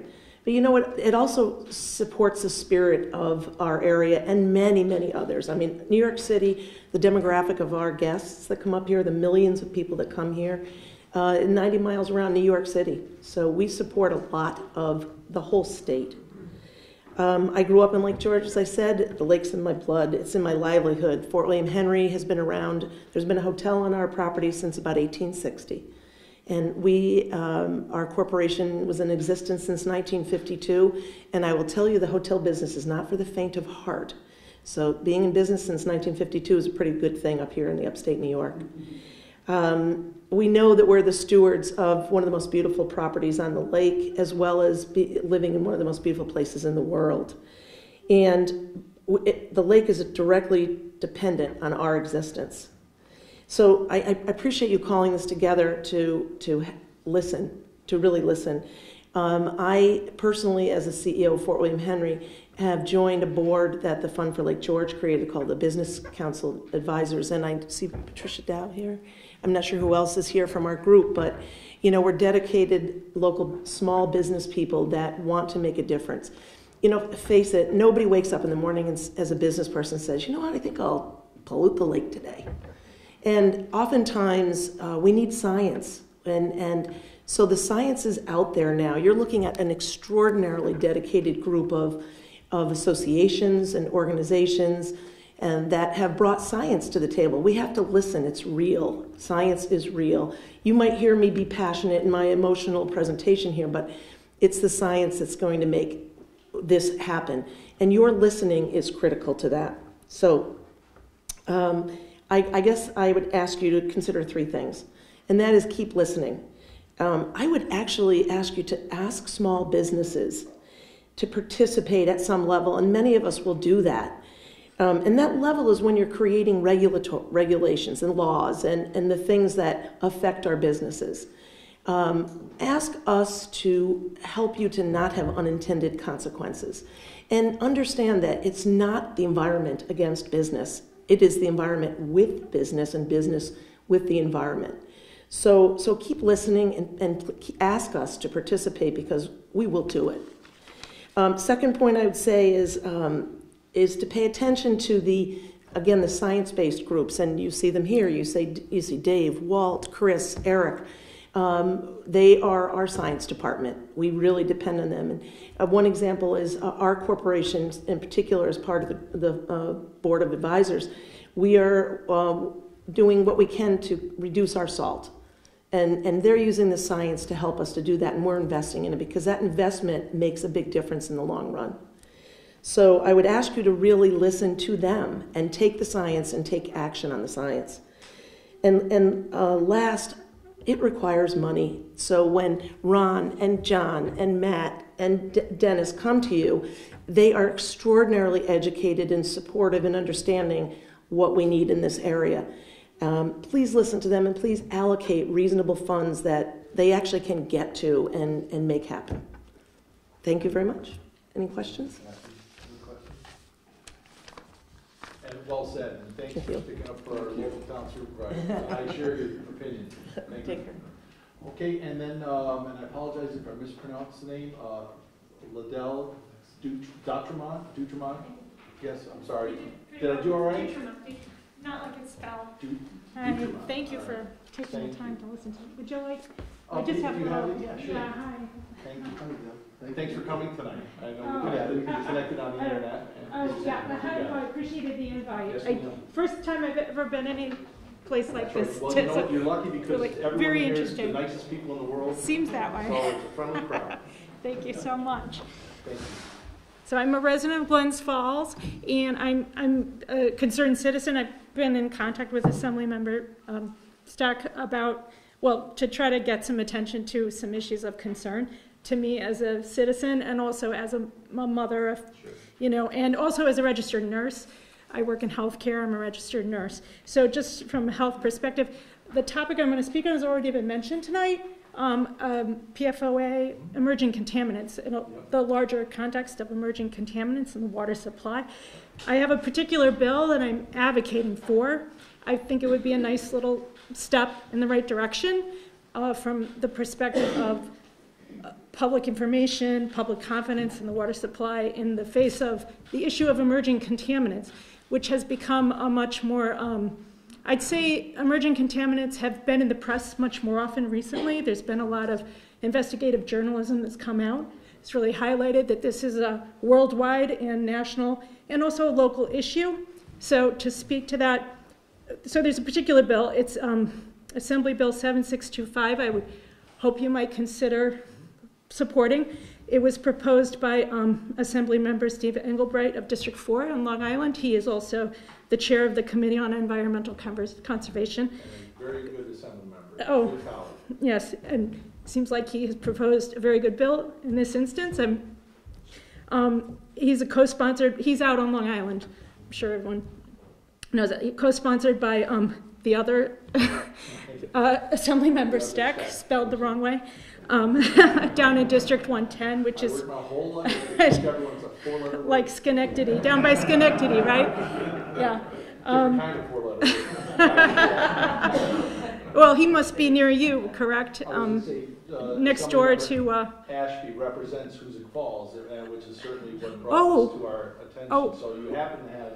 oh, you do represent Hoosick Falls? Oh my goodness, wow, so you're wanna make sure that very you- familiar with this then.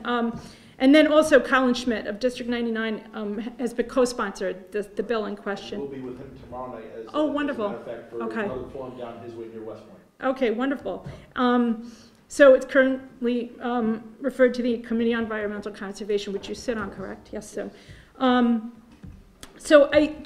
Most people are probably familiar with the PFOA contamination in Hoosick Falls, but just some background as reported by the Times Union back in 2015, in case people didn't realize how it came to light, because from the health standpoint and from, I guess, a regulatory standpoint, I find it very interesting how it came to light. It came to light by public action by an individual citizen.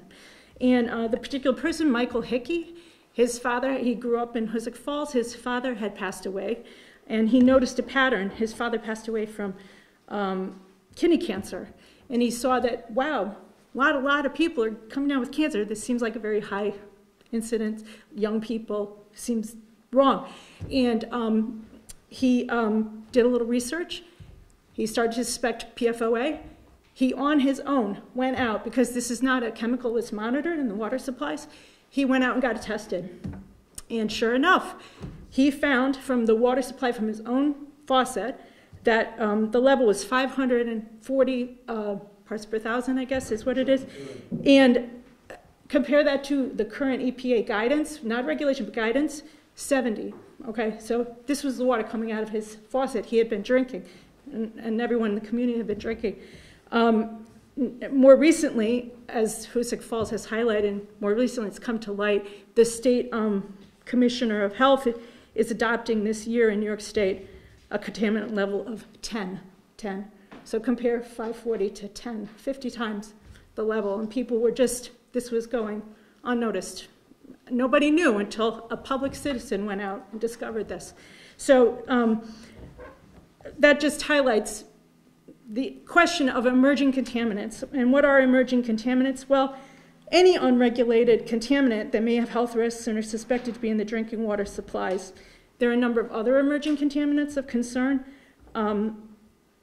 Subsequently, it's come to light, there have been a lot of studies that not only can it cause cancer, can cause other endocrine disorders, immune response disorders, gastrointestinal diseases, any number of the kind of things that I probably see on a daily basis on the med-surg unit where I work. So is there a direct link? We don't really know, is the point here.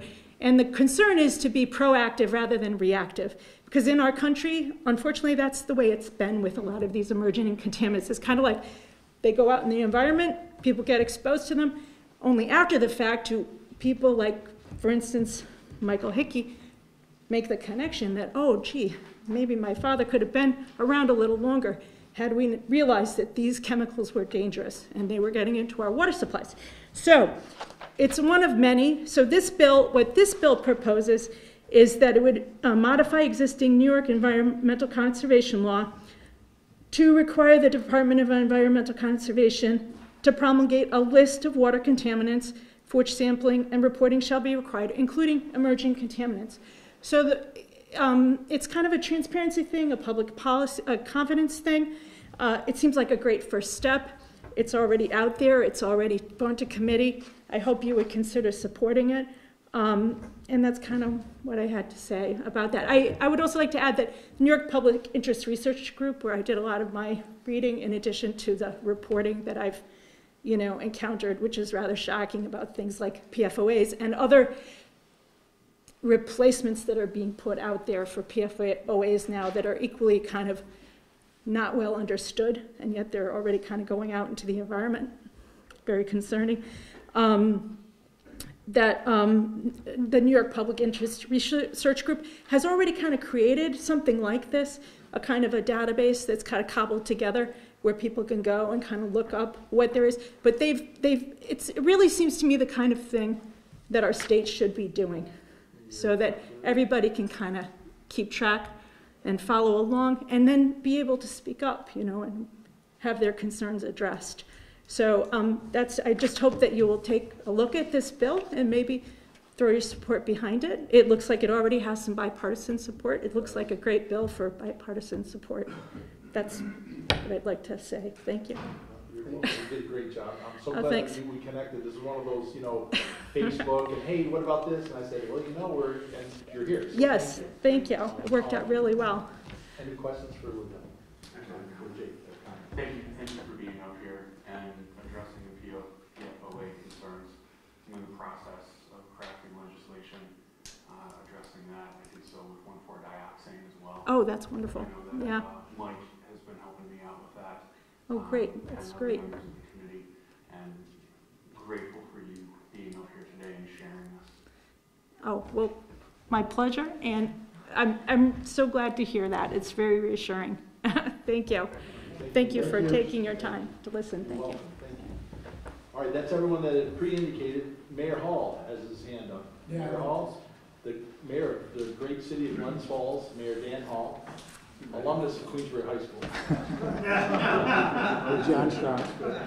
As is his counterpart, John Strauss, supervisor of Queensbury. Dan, Thank you. thanks for being here. And Mayor Hall is one of the chief executives of one of those municipalities that has struggled with 100-year-old infrastructure, and the city has made great strides, chipping away at that, but I'm sure there's more to be done. And Dan's been a great advocate in trying to get money and funding for the city, and publicly want to compliment you for all that good work that you've been doing, Dan. Well, thank you, Assemblyman.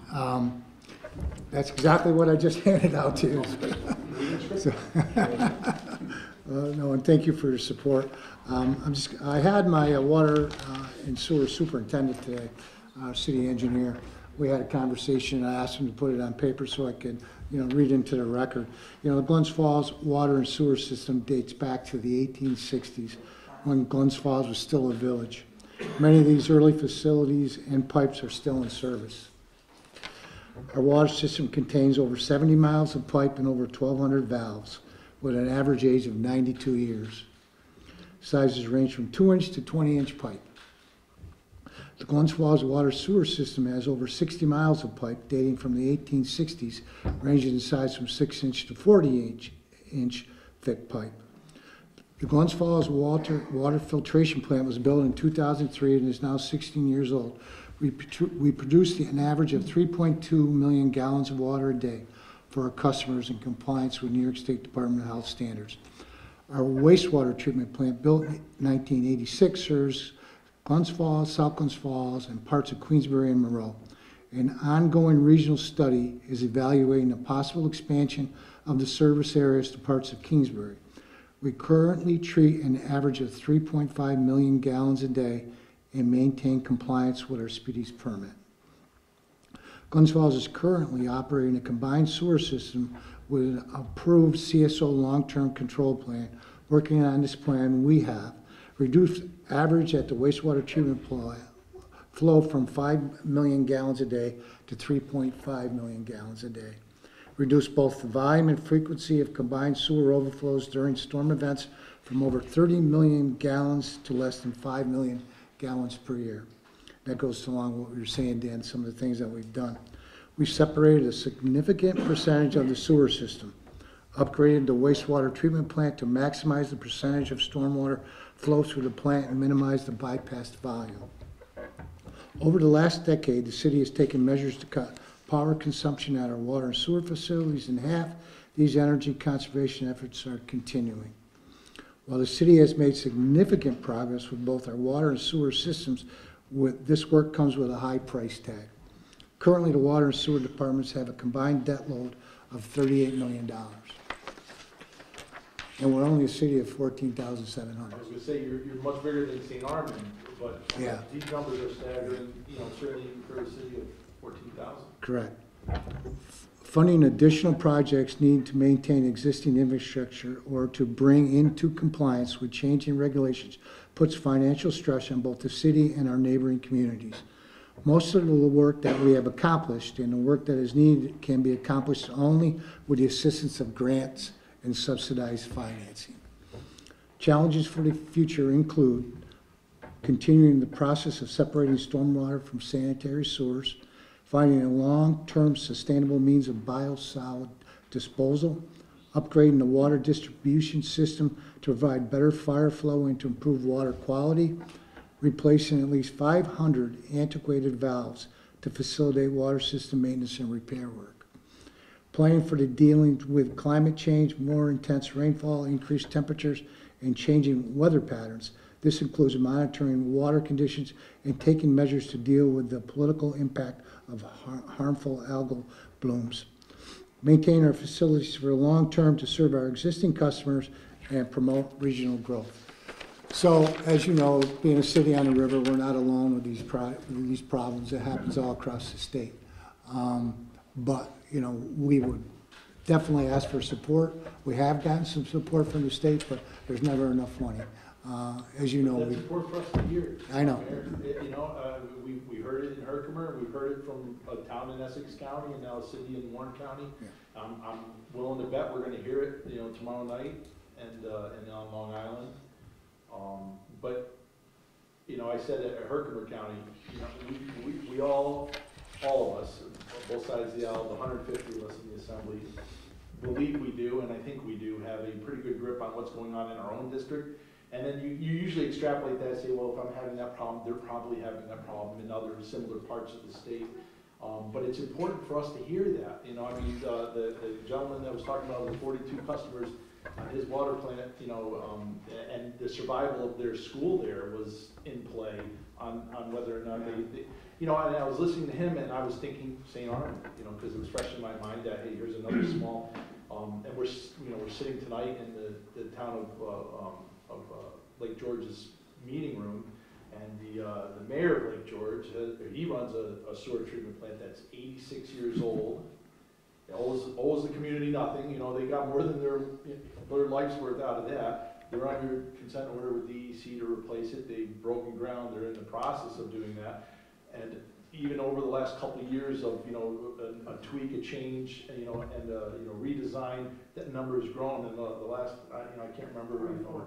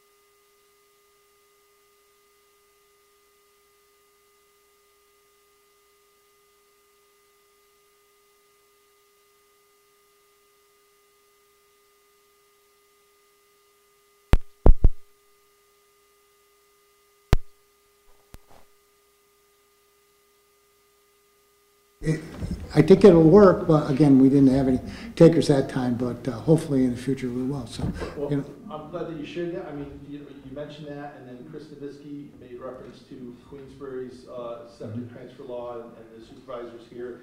And I know that Bolton and others are considering it. And, you know, it doesn't go without pushback and consequences and questions. You know, you are talking about, you know, people's property, and I understand the anxieties. But, you know, your example with the LID effort that you're offering as an incentive, and then, you know, the local leadership, again, with the septic transfer, and then going back a little farther, you know, the environmental groups that I mentioned, working with, and I'm glad, and I neglected to say, with buy-in of the business community and the local government. I mean, it took a little longer. I use Lake George as an example all the time, you know, as far as, you know, the boat washing and the invasive species, and now more recently, the salt effort, that they took their time, they did it right, they brought everyone in, everyone became a partner, everyone was welcome, everyone participated, and you had great buy-in. But, you know, the local municipalities have, in spite of having, you know, we talk about unfunded mandates all the time, and the state is very good at telling municipalities, you will do this, and they groan about it, but they make it happen. But then they still continue to go beyond, above and beyond, and offer, you know, like in your case, your LID program, or you know, septic, or the invasive species and the salt, you know, where there's a willingness locally to do this stuff, but just the science of the math, and where's the money going to come from, and again, it's a consistent theme that we're hearing. I suspect we will continue to hear it, and it will be in our report. I mean, I think number one is going to come from this. It shouldn't shock anybody, but the state needs to do more of what it can in the area of grants and incentives, but, you know, specifically funding some of these infrastructure needs that our communities have. And Glens Falls is, I'm glad you came tonight, Mayor, and because I'd like to take the opportunity to compliment the work that you've been doing. Anytime I can combine two trips into one, I seize that opportunity. If I can kill two birds with one stone, it makes my day better.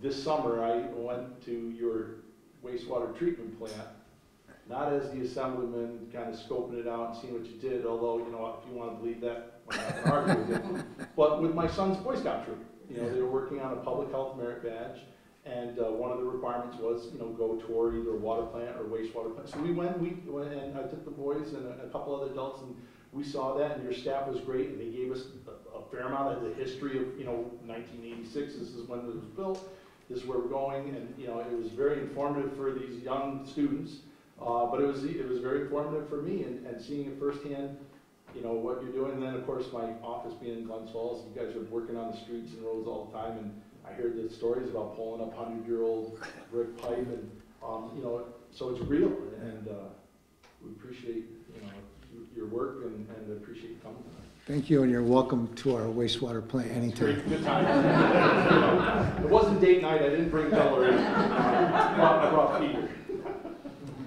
Anybody else? Yeah, Jamie, please, and then Dennis. Jamie Brown is the executive director of the Lake George Land Conservancy, so he's that third environmental group that I made reference to earlier. And Jamie, thanks for coming tonight. Thank you, Assemblyman Steck. Thank you for everyone on the committee. Before I start, I did want to just answer a question. Yes, grants are an issue. They are very complicated. We actually hire engineers to do our grants and consultants because unfortunately they're very complicated. And I'm not trying to take away money from, we've got a couple of those folks in attendance tonight, but I mean, if for a small one, I mean, for a big one, you're like, all right, you know, that's expected, but if you're writing a small grant or you're a small organization and it's either, you know, you're going to spend 10 to get 20, you know, I mean, it's one thing if you're spending 1 to get 20, but if you're spending 10 to get 20, those are projects that are not, or they're less likely to happen. Correct. Okay, I'm sorry. No, I just wanted to add that to it. So there's been a lot of really great comments, and I'm going to throw a little bit of a curveball at all of you. One aspect of protecting water quality I don't think has been mentioned is land. So we are a land trust. We're one of 90 land trusts throughout New York State, and I think this is something that really applies throughout the state because land trusts are working at protecting land throughout the state. We here in Lake George, we protected about 11,000 acres, And DEC has also protected about another 40,000 or so acres as well. And with all this, the DEC has used the Environmental Protection Fund. They get money through that, and that's how they purchase land, either from willing sellers or from us. It used to be we would buy land and then flip it to them. So that's worked actually very well. They do that throughout the state using that money. And Assemblyman Steck, you've been great with the Environmental Protection Fund, a big supporter of that. Land is a huge way to protect water quality. Land trusts are not anti-development. They look to, we all have really strict criteria as far as what land we protect. We want to make sure, for us, it's a lot of wetlands, it's a lot of stream corridors, and the idea is if you don't have disturbances there, nature is the best way to filter water. Engineers strive to make, the built environment like nature. And again, I think everything you've heard here is exactly what is needed. And, I for one, I live in Glens Falls, so Mayor Hall, yes, please give him money, please. And the same with Lake George. If we protect all the land, that's great. But if the wastewater treatment plant doesn't have funding and isn't working, it doesn't mean anything. If road salt's going in, it doesn't mean anything. It's a concerted effort. It's a holistic effort. But for us, our part of all this is protecting the land that protects the lake. As you heard, we have great partners here. We work with the towns. We've bought land in partnership with a number of the municipalities here.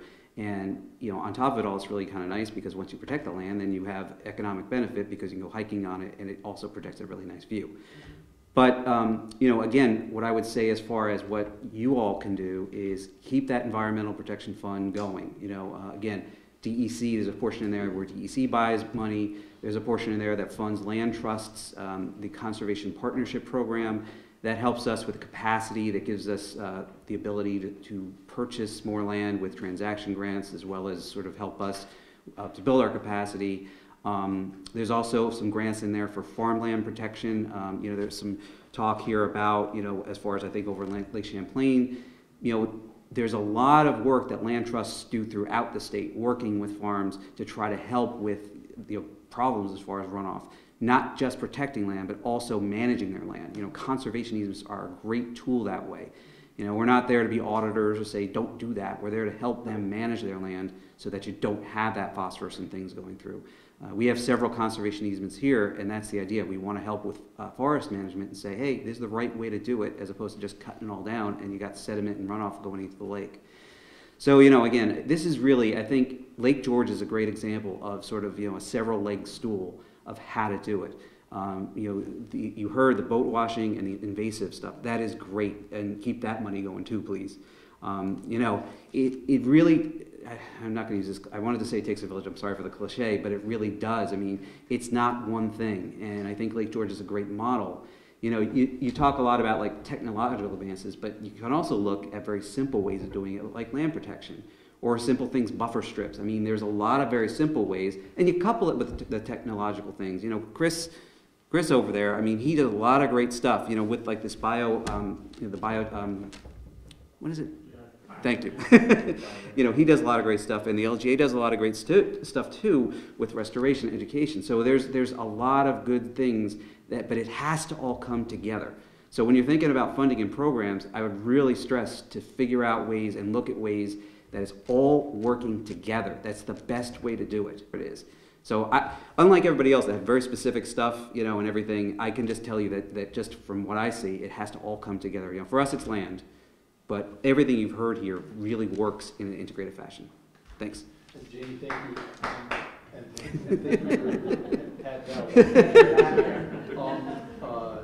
the email that you sent with your written testimony earlier, that caught my eye, and it will be part of the record.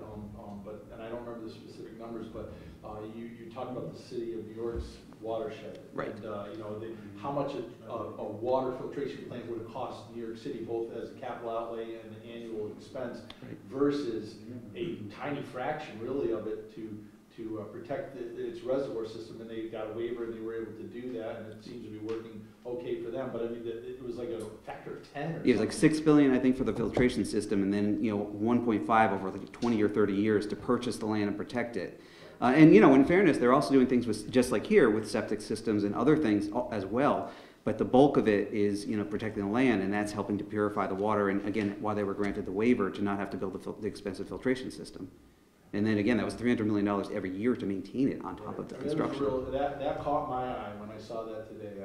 I knew that's why they acquired that land, but it was a factor of 4 then, just in the capital outlay, but then all that cost avoidance of not having to run a filtration plant. Right. And again, obviously some, it won't always work. You can't do it in every instance. Right. I get that. Right. It's just, I think that just, with the huge staggering numbers you're talking about, the 80 billion, there may be other ways, alternative ways that we have to look at to try to, think about other ways to do it that may be less expensive, or alternatives that may be simpler, frankly, or less expensive.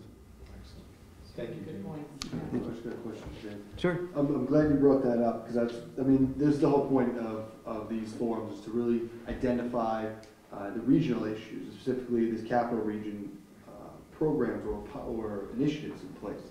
And some of the things I was looking at before this task force kicked off was about also water recapturing on private property, specifically that idea of where the methodologies that could be in place. And states throughout the country have done pieces of it. And I was kind of looking at different state policies. I wanted to kind of hear from you, Jamie, about if that's something or initiative that you've seen in the Lake George area or beyond, that's something that we could apply statewide or even part and parcel in certain regions throughout the state, something that maybe applies specifically here in the capital region, is a rain recapturing program for private properties or commercial properties. Have you at all thought about something like that, or are you involved in any initiatives like that with the land use, anything like that?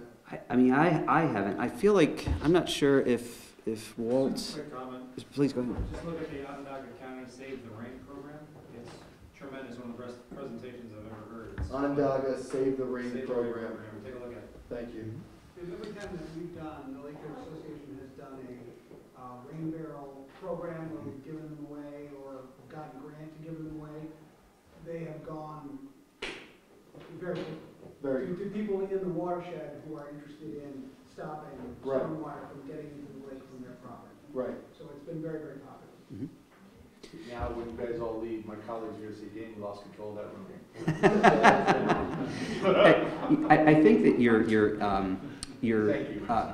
your ideas of looking elsewhere, because to be blunt, I always look at other land trusts in other states for ideas, and that's a great idea because there's no need to reinvent the wheel. And what is that? Copying is the biggest part of flattery, or whatever that is. So you're on the right track. So, yep. Other questions? Jamie, thank you so much. Thank you. Thank you. Supervisor Dickinson, the supervisor of the great town of Lake George. You didn't think you were going to get out of my house?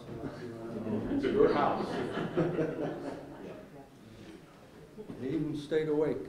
I'm glad you did. Yeah, it was tough. Not really. These are my friends. I'll bet you did. It wasn't really difficult to stay awake. These are important issues for us in the town. I'm going to reiterate what Supervisor Weinmiller told you. Dan and some of the participants here have stolen some of my thunder, but the town and village of Lake George are in the midst of a major stormwater or a sewer project. The sewage treatment plant's owned by the village. The village has 998 residents, men, women, and children total. The town of Lake George, they extended the sewer collection system, town and village, out into the town in 1952. Our sewer district, Caldwell Sewer District in the town, is the same size as the villages. So we basically share all the expenses 50-50. It is not our treatment plant. We are not running the show. We are riding the coattails of the village. It is a $24 or $25 million project. It is presently underway with almost no funding. We have like $4 or $5 million allocated out of 24 or 25 million. We are looking at tripling people's sewer bills. I don't see it. I don't see how we can do that. I've been very reluctant. I was very reluctant to start the project, not knowing where we're going to get any money from. We have some grants still in the works. We've had some indication that we were going to get more money. How much, we don't know. But to have money set aside that's more readily available, that's enough to do these projects, not enough to get us in trouble, but enough to do them. And that's what I see. We might have enough to do this project, but our debt service is going to be terrible for the people here. So I was really interested to hear that, and I would really promote that. I think that would be great. We have a professional grant person on our payroll in the town of Lake George. He's brought in probably $4 or $5 million in the last few years. 25 years old. Does a great job for us. We did a $7 million project. He did paperwork. He'd bring paperwork down an inch thick 2 or 3 times a week, and we'd fill it out. So grants are a good thing. They're not free money. There's always a catch. There's always strings. That's true. We've had some grants that we've actually returned because they're not beneficial enough for us to go out on the limb for them. But the grant system seems to be working all right. It is difficult. It's difficult to compete. They give money to people that just blow your mind, and then when you come, you can't get any. The Village of Lake George is under a mandate from the DEC, state DEC, to redo the plant, to meet nitrate discharge. Not only are we under a mandate from them, a legal mandate to do that, they have tripled the requirements for the Village of Lake George on nitrates. The only facility in the entire state of New York. So our plan is top of the line. It'll last us 50 years, if not 100. It's the best of everything and has a lot of capacity and will solve a lot of our problems, but we need to be able to pay for it. So I'm pleading with you. I've talked to Dan, and I'm blue in the face. You can see what I mean. Yeah, thanks. Supervisor is right. They've been working hard to try to secure every nickel of grant money they can lay their hands on, and they've got more lines in the water right now that they're hoping. But this has been for the benefit of my 3 colleagues that aren't following this locally in the media. This has been a source of great anxiety, not just for the supervisor and the town board and the village board and the mayor, but everybody in the region. And it's beyond a Lake George village and town concern. This is a regional concern because of the importance that Lake George has to the region's economy. So while, taxpayers in Queensbury might not be getting a sewer bill, the success of their infrastructure in Lake George Village will impact the success or lack thereof, on the economic draw that Lake George is for tourists. Like I said, it's 1,000 in the village, and there may be 2,000 users then on the system when you factor in the town's district. But 30,000 people will be walking the streets on any given day in the summer. Absolutely. And if they can't flush their toilets, then 30,000 people won't be walking around. Correct. So, thanks for sticking around for us tonight, Dennis. Not a problem. As always. Glad to have you. All right, so we're after 8. I said we'd stay, but I'm just noting the time, and a couple of them, I could walk home and get there faster than Mike can. But we'll, if there's anyone else that wants to address this, yes, ma'am, please just come on up and. Before I leave, I'd like to say I really appreciate, on behalf of the town and the village, the 4 of you coming here and having this. We really appreciate it. Obviously, the people appreciated it. Thank you very much. Thank you. Yeah. Thank you, Supervisor. Yes, ma'am.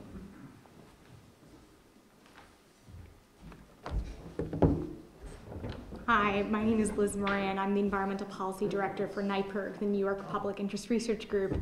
I will absolutely keep this brief, but thank you so much. Thanks for coming, Liz. Nice to meet you. Nice to meet you.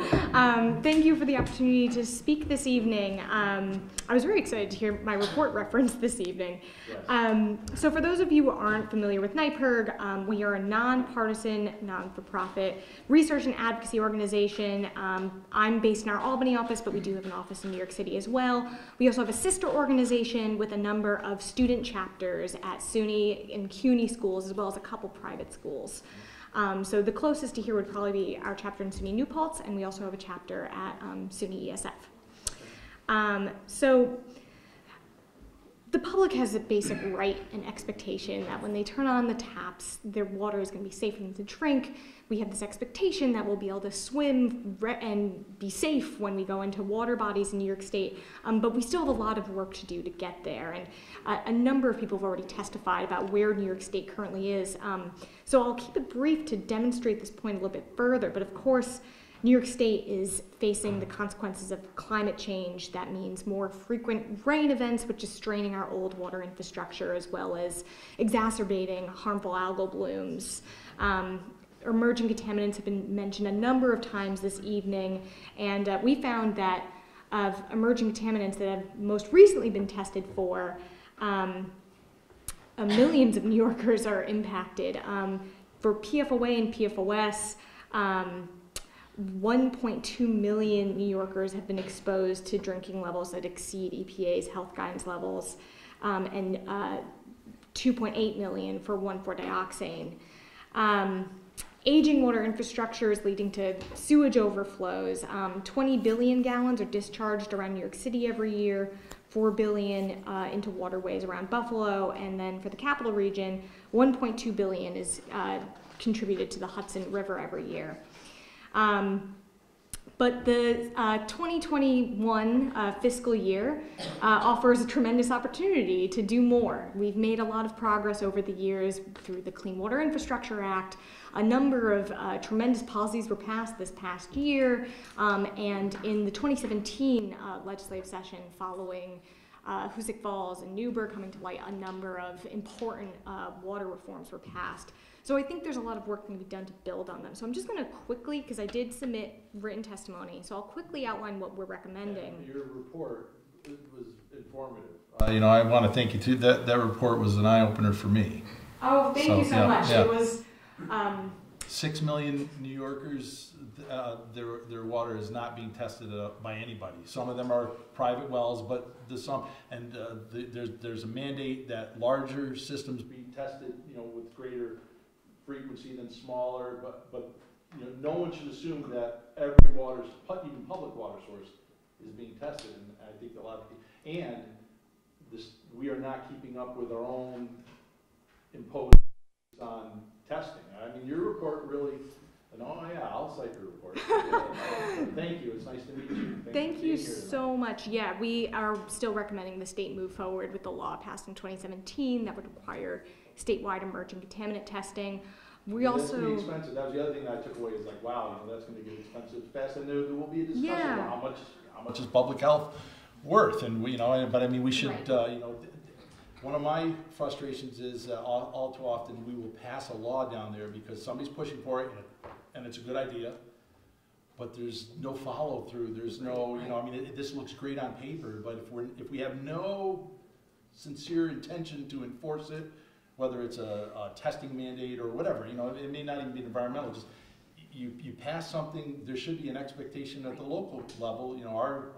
There's a law firm that represents several towns around here, and I remember the guidance that I got at the town level, and I'm sure they gave it, is like, you shouldn't pass a law if you don't plan on enforcing it. If you can't enforce it or you're not planning on enforcing it, don't pass it. And we've got these requirements to test, and we're not testing, and it's going to come down to this costs a lot of money.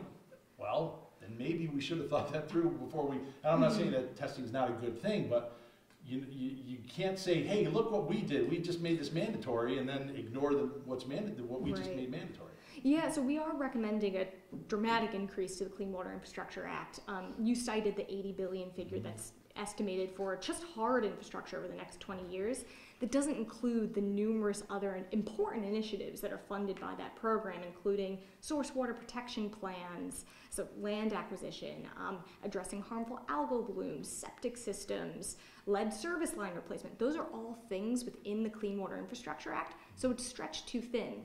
So we're recommending that at a minimum, $1 billion should be invested in the Clean Water Infrastructure Act every year, so that way it can help with things like water testing, but also replace that hard infrastructure, which is the reason why that pot was created to begin with. If I could interrupt, do you have an opinion? I'll put you on the spot, I apologize. Do you have an opinion on the swap, the formula, that legislation that we mentioned previously? Yeah, I've had questions in the past about how exactly that formula would be shaped, but we're not opposed to the concept. What we would urge is that something like that doesn't replace the grant program and supplements the grant program. And that's fair too. Yep. Yeah. Okay, I'm sorry, continue though. Oh, no, that's fine. So just outlining the recommendations. So you already mentioned a couple, the funding and implementing emerging contaminant testing. We also are recommending that private well testing is a piece of legislation passed this year. We are urging for stronger protections for Class C streams and wetlands. Both are a piece of legislation that exist. And we do recommend our public water database becomes something that the state adopts. They've made some progress there where they have some annual water reports available online now, but it's not as extensive as actually what our database is still offering. We have emerging contaminant data online as well, and more information for smaller water systems. The state hasn't done that yet. We also are urging an increase to the Environmental Protection Fund. For this coming year, along with a number of partners, we're recommending at least $350 million, with a goal of increasing eventually to $500 million. And we strongly urge increases to DEC and Department of Health staffing to implement all of these laws. It's been a long time where they've gone very understaffed, so we are urging staffing levels to be up to snuff. Thank you so much. Thank you. Thanks for sticking around for us. It's a pleasure. Liz, can I just ask you a question? Yeah. The Class C streams and wetlands, didn't we have some legislation in the Environmental Conservation Committee that we put forward acknowledging the streams and wetlands, or is that a lower? No, I don't know if it made it to the floor for a vote. It didn't make it to the floor for a vote, but it did move through committee. I believe Class C streams passed the Senate this past year. Wetlands, I think the Assembly has passed before. It's a bill that's been around for a little while. Yeah, we're just waiting for it to get to the floor, though. That's okay. And it's something we're urging because I think a lot of people have been following this, in this room at least. There's a lot of regulations up in the air regarding waters of the U.S., so we think it's really important the state steps in and makes sure our wetlands are protected, both to protect our water quality and also to mitigate climate change and flooding impacts. Just also the $350 million to EPF, is that also including the staffing, or would that be an additional funding for just the staffing increases? That's separate. So that would be separate. Okay. yeah, that would be a separate line. And what about you talking about with the rivers, waterways?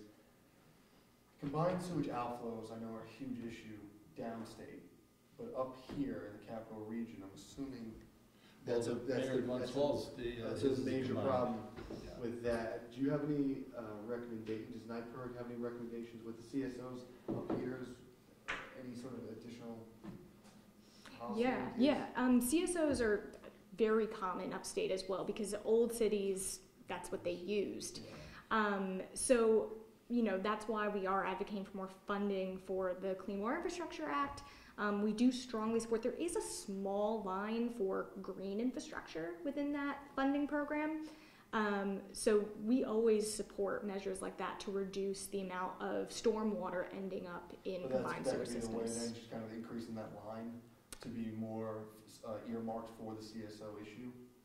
I think more funding would help. Because a number of these cities actually have consent orders to reduce their sewage overflows as well. So we think increased funding can help them get into compliance. But line items for that issue, I guess that's what I'm saying is more just be, rather than just increased funding in general sense, more having the increased funding earmarked for specific issues so that that money can in terms of the breakdown. Correct. Yeah, so the way it's broken down right now, the largest portion is going towards hard water infrastructure. So the whole program is the Clean Water Infrastructure Act. Yep. Within that is, and what actually started the whole program, was the Water Infrastructure Improvement Act of 2015. That grant pot is still in there. That does get the largest portion. We'd recommend the same portions. We don't want very important things to be competing with one another. But that said, the whole pot has to dramatically increase. Was it your report as well that pointed out that how quickly the grant funding isn't going out the door? Like about half of, maybe it wasn't because the look that you're giving me. No, I know which report you're talking about. It's not ours. It's not your. But am I right? Yes. Like roughly half. I mean, so we've identified. Oh, I've got it. I'll have to look it up. But Environmental Advocates of New York. that I think it was. It was. Yeah.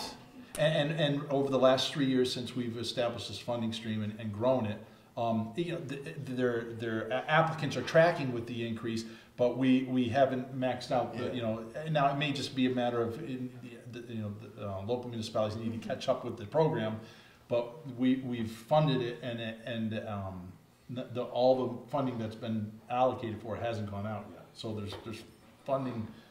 Still money on the table. There's still. So it's oversubscribed. The grant program is significantly oversubscribed. It's a meeting about half of the people applying, and that's not necessarily They've got more including applicants. Right? Yeah. So we're advocating for more funding because it's actually not meeting the need. Okay, I'm sorry. Yeah, but no, I understand the confusion because there's always concerns that there's money, but it's not going out the door. We haven't heard that concern with this particular program. It seems like it's keeping up with the need. That's the bigger issue, and making sure there's staff and resources to do so. Thank you. Thank you. Thank you so much. Thank you. Anyone else this evening? Yes, Mr. Harrington. So Mr. Chris Harrington is I don't know what his title is anymore. He is the director of Queensbury's water and wastewater guy. So I used to be his boss many years ago. And he knows a lot more about water and wastewater than I ever will. Thank you, Dan.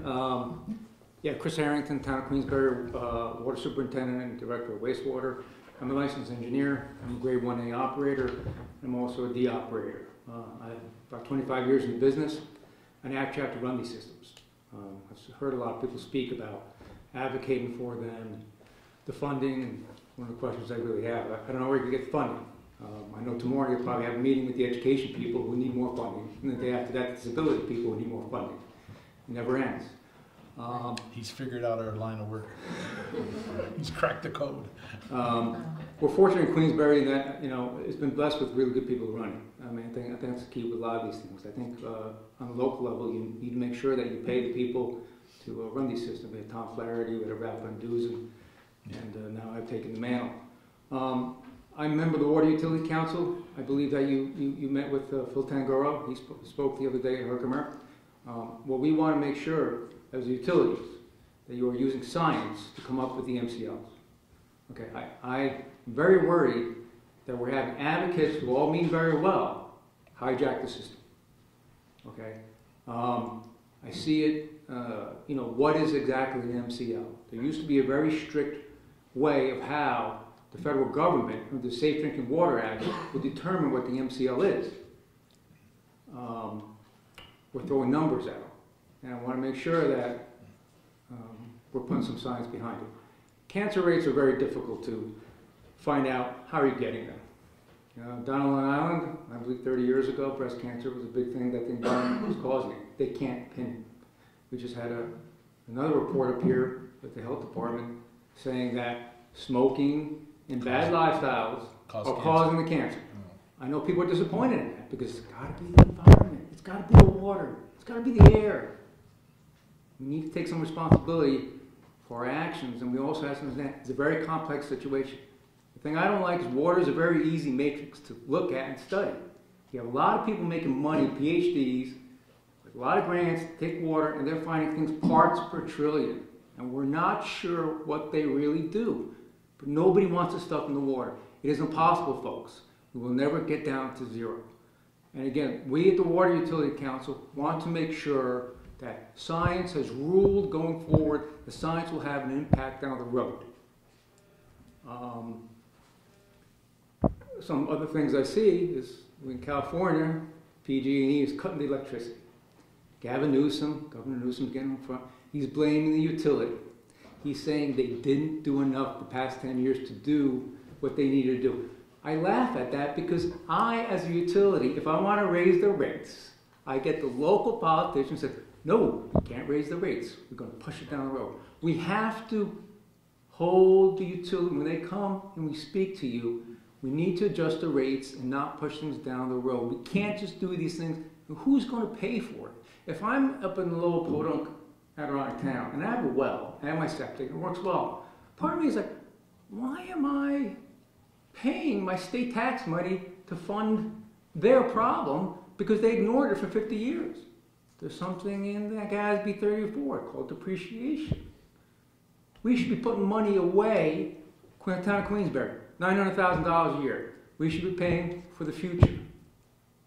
We don't do these little things. I never had the Department of Health come in, let me see your books. You're putting enough money away. We don't do these things, then we say, hey, we need more money. I don't know where it's coming from. Governor Cuomo, moratorium on the natural gas, Con Edison and National Grid, 1,000 hookups. They don't have the natural gas. They're stopping the natural gas line from being built in New York State permits. Governor Cuomo strong arms the PSC to tell them, hook up the natural gas. What's going to happen this winter when gas goes up and there's not enough gas? These are the things we need to do and not put our head in the sand and say, somebody's going to come up with a solution, somebody's going to pay for it. We all need to do a little bit and make sure that our local people hire the people and do the right thing. 1,4-dioxane down on Long Island. Paul Granger and Joe Picorni from the Suffolk County Water Authority are very concerned we don't have the best management practice. Advanced oxidating process, they're not sure how well it works. They want to make an MCL of, I believe, 1 within a year. I mean, there's a lot that goes in this. You need vendor capacity, you need engineering capacity, you need contractor capacity. What we're asking for is that things are staged appropriately so that the Long Island water utilities don't have to put on water restrictions next year. Because they're talking about doing that, because they're saying, we cannot put out water above an MCL because our insurance company is not going to cover us. Mm-hmm.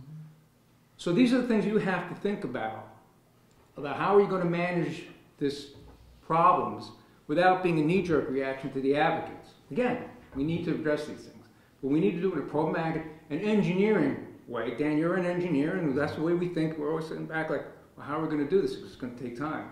So again, as part of the Water Utility Council, as a guy who actually makes the water, processes the water, distributes the water, it is not easy. And the regulations are coming down the pike. The lead and copper rule will be revised.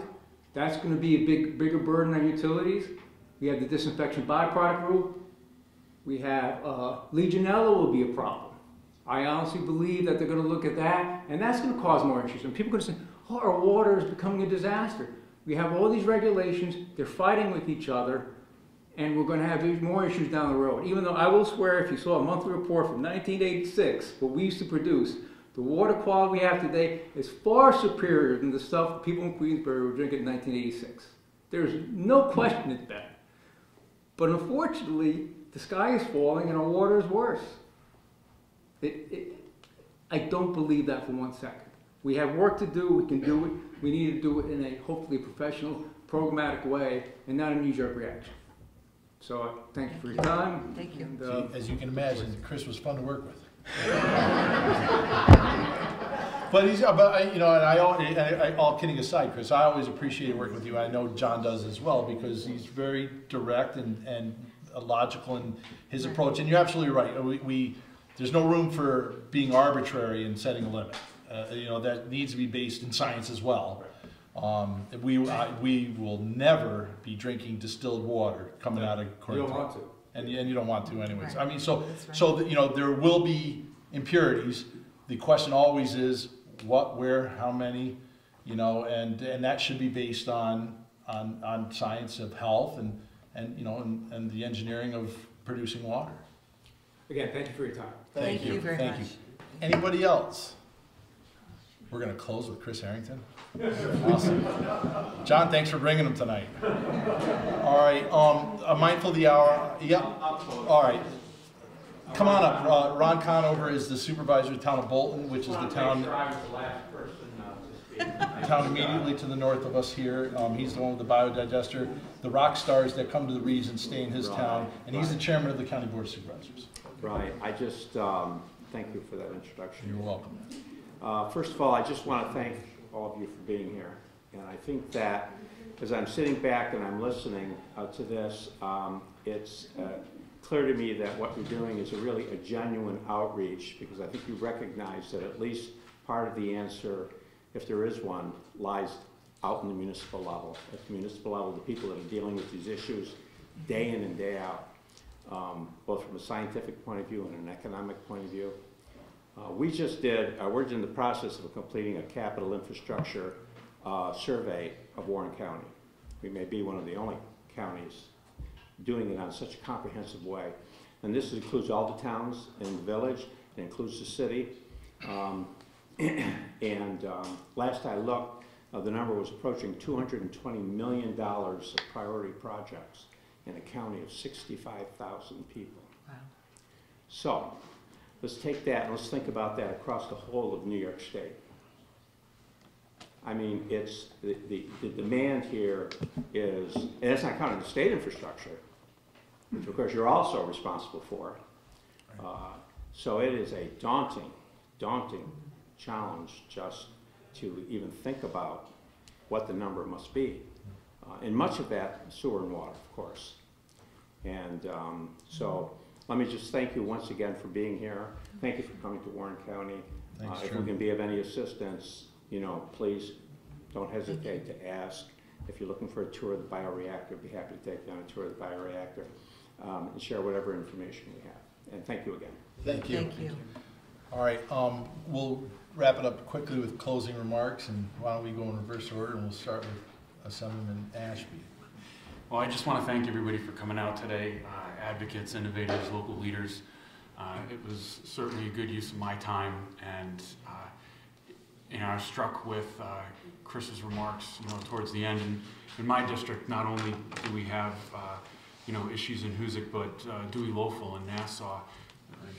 Citizens over there have been advised to be drinking bottled water since 1954 because of what was going on. And trying to set MCLs for 1,4-dioxane over there and getting everybody to participate has, it's still going on. And this is, half a century, going on here. So it's, I am excited to see, what our party is doing and what this task force is doing and our colleagues across the aisle, and I am hopeful that we can get a grip on this. But it's imperative that everybody come out to events like this and share the information. So thank you.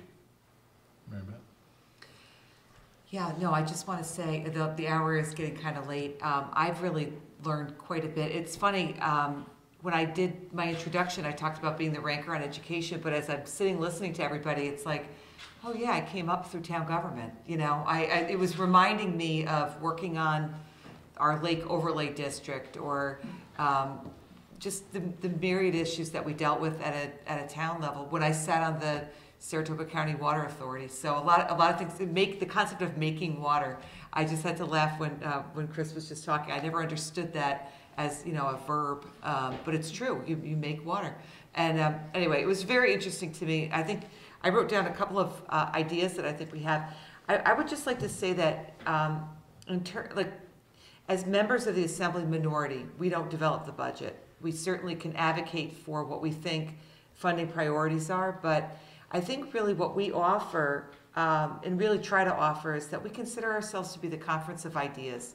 We really do believe in doing this kind of outreach because if we can take your ideas and kind of synthesize it, travel around the state, put together a report, and put that report out there, we hope, and it's our advocacy piece, to hope that those in the majority and those on the second floor, that person on the second floor, will, when developing the budget, will consider these important initiatives. So I also believe that it was a very good use of my time this evening, and I thank you for your participation, everybody. Thanks. And in regard to the report, though, historically, what's come from these task forces and the reports that have been generated in the various subjects that our conference has taken on does get picked up and cherry-picked and plagiarized, and that's okay. And that's fine. By the majority, and makes their way into law, and oftentimes. So they won't admit it, but they'll use this report. This report will be very public, and it'll be used across the aisle and the other chamber because our conference's work product is that good. Mike. Thank you, everybody. This is a real privilege to be up here at Capital Region, as I said, from the downstate guy, as the three of them made clear this evening.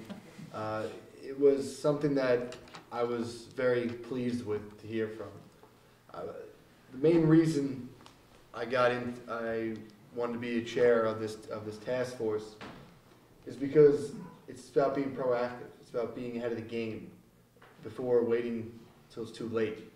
And for me, as you can tell, I'm a young guy, and I want to have it where 20, 30 years from now, I don't want to have it where I said I should have done something back then.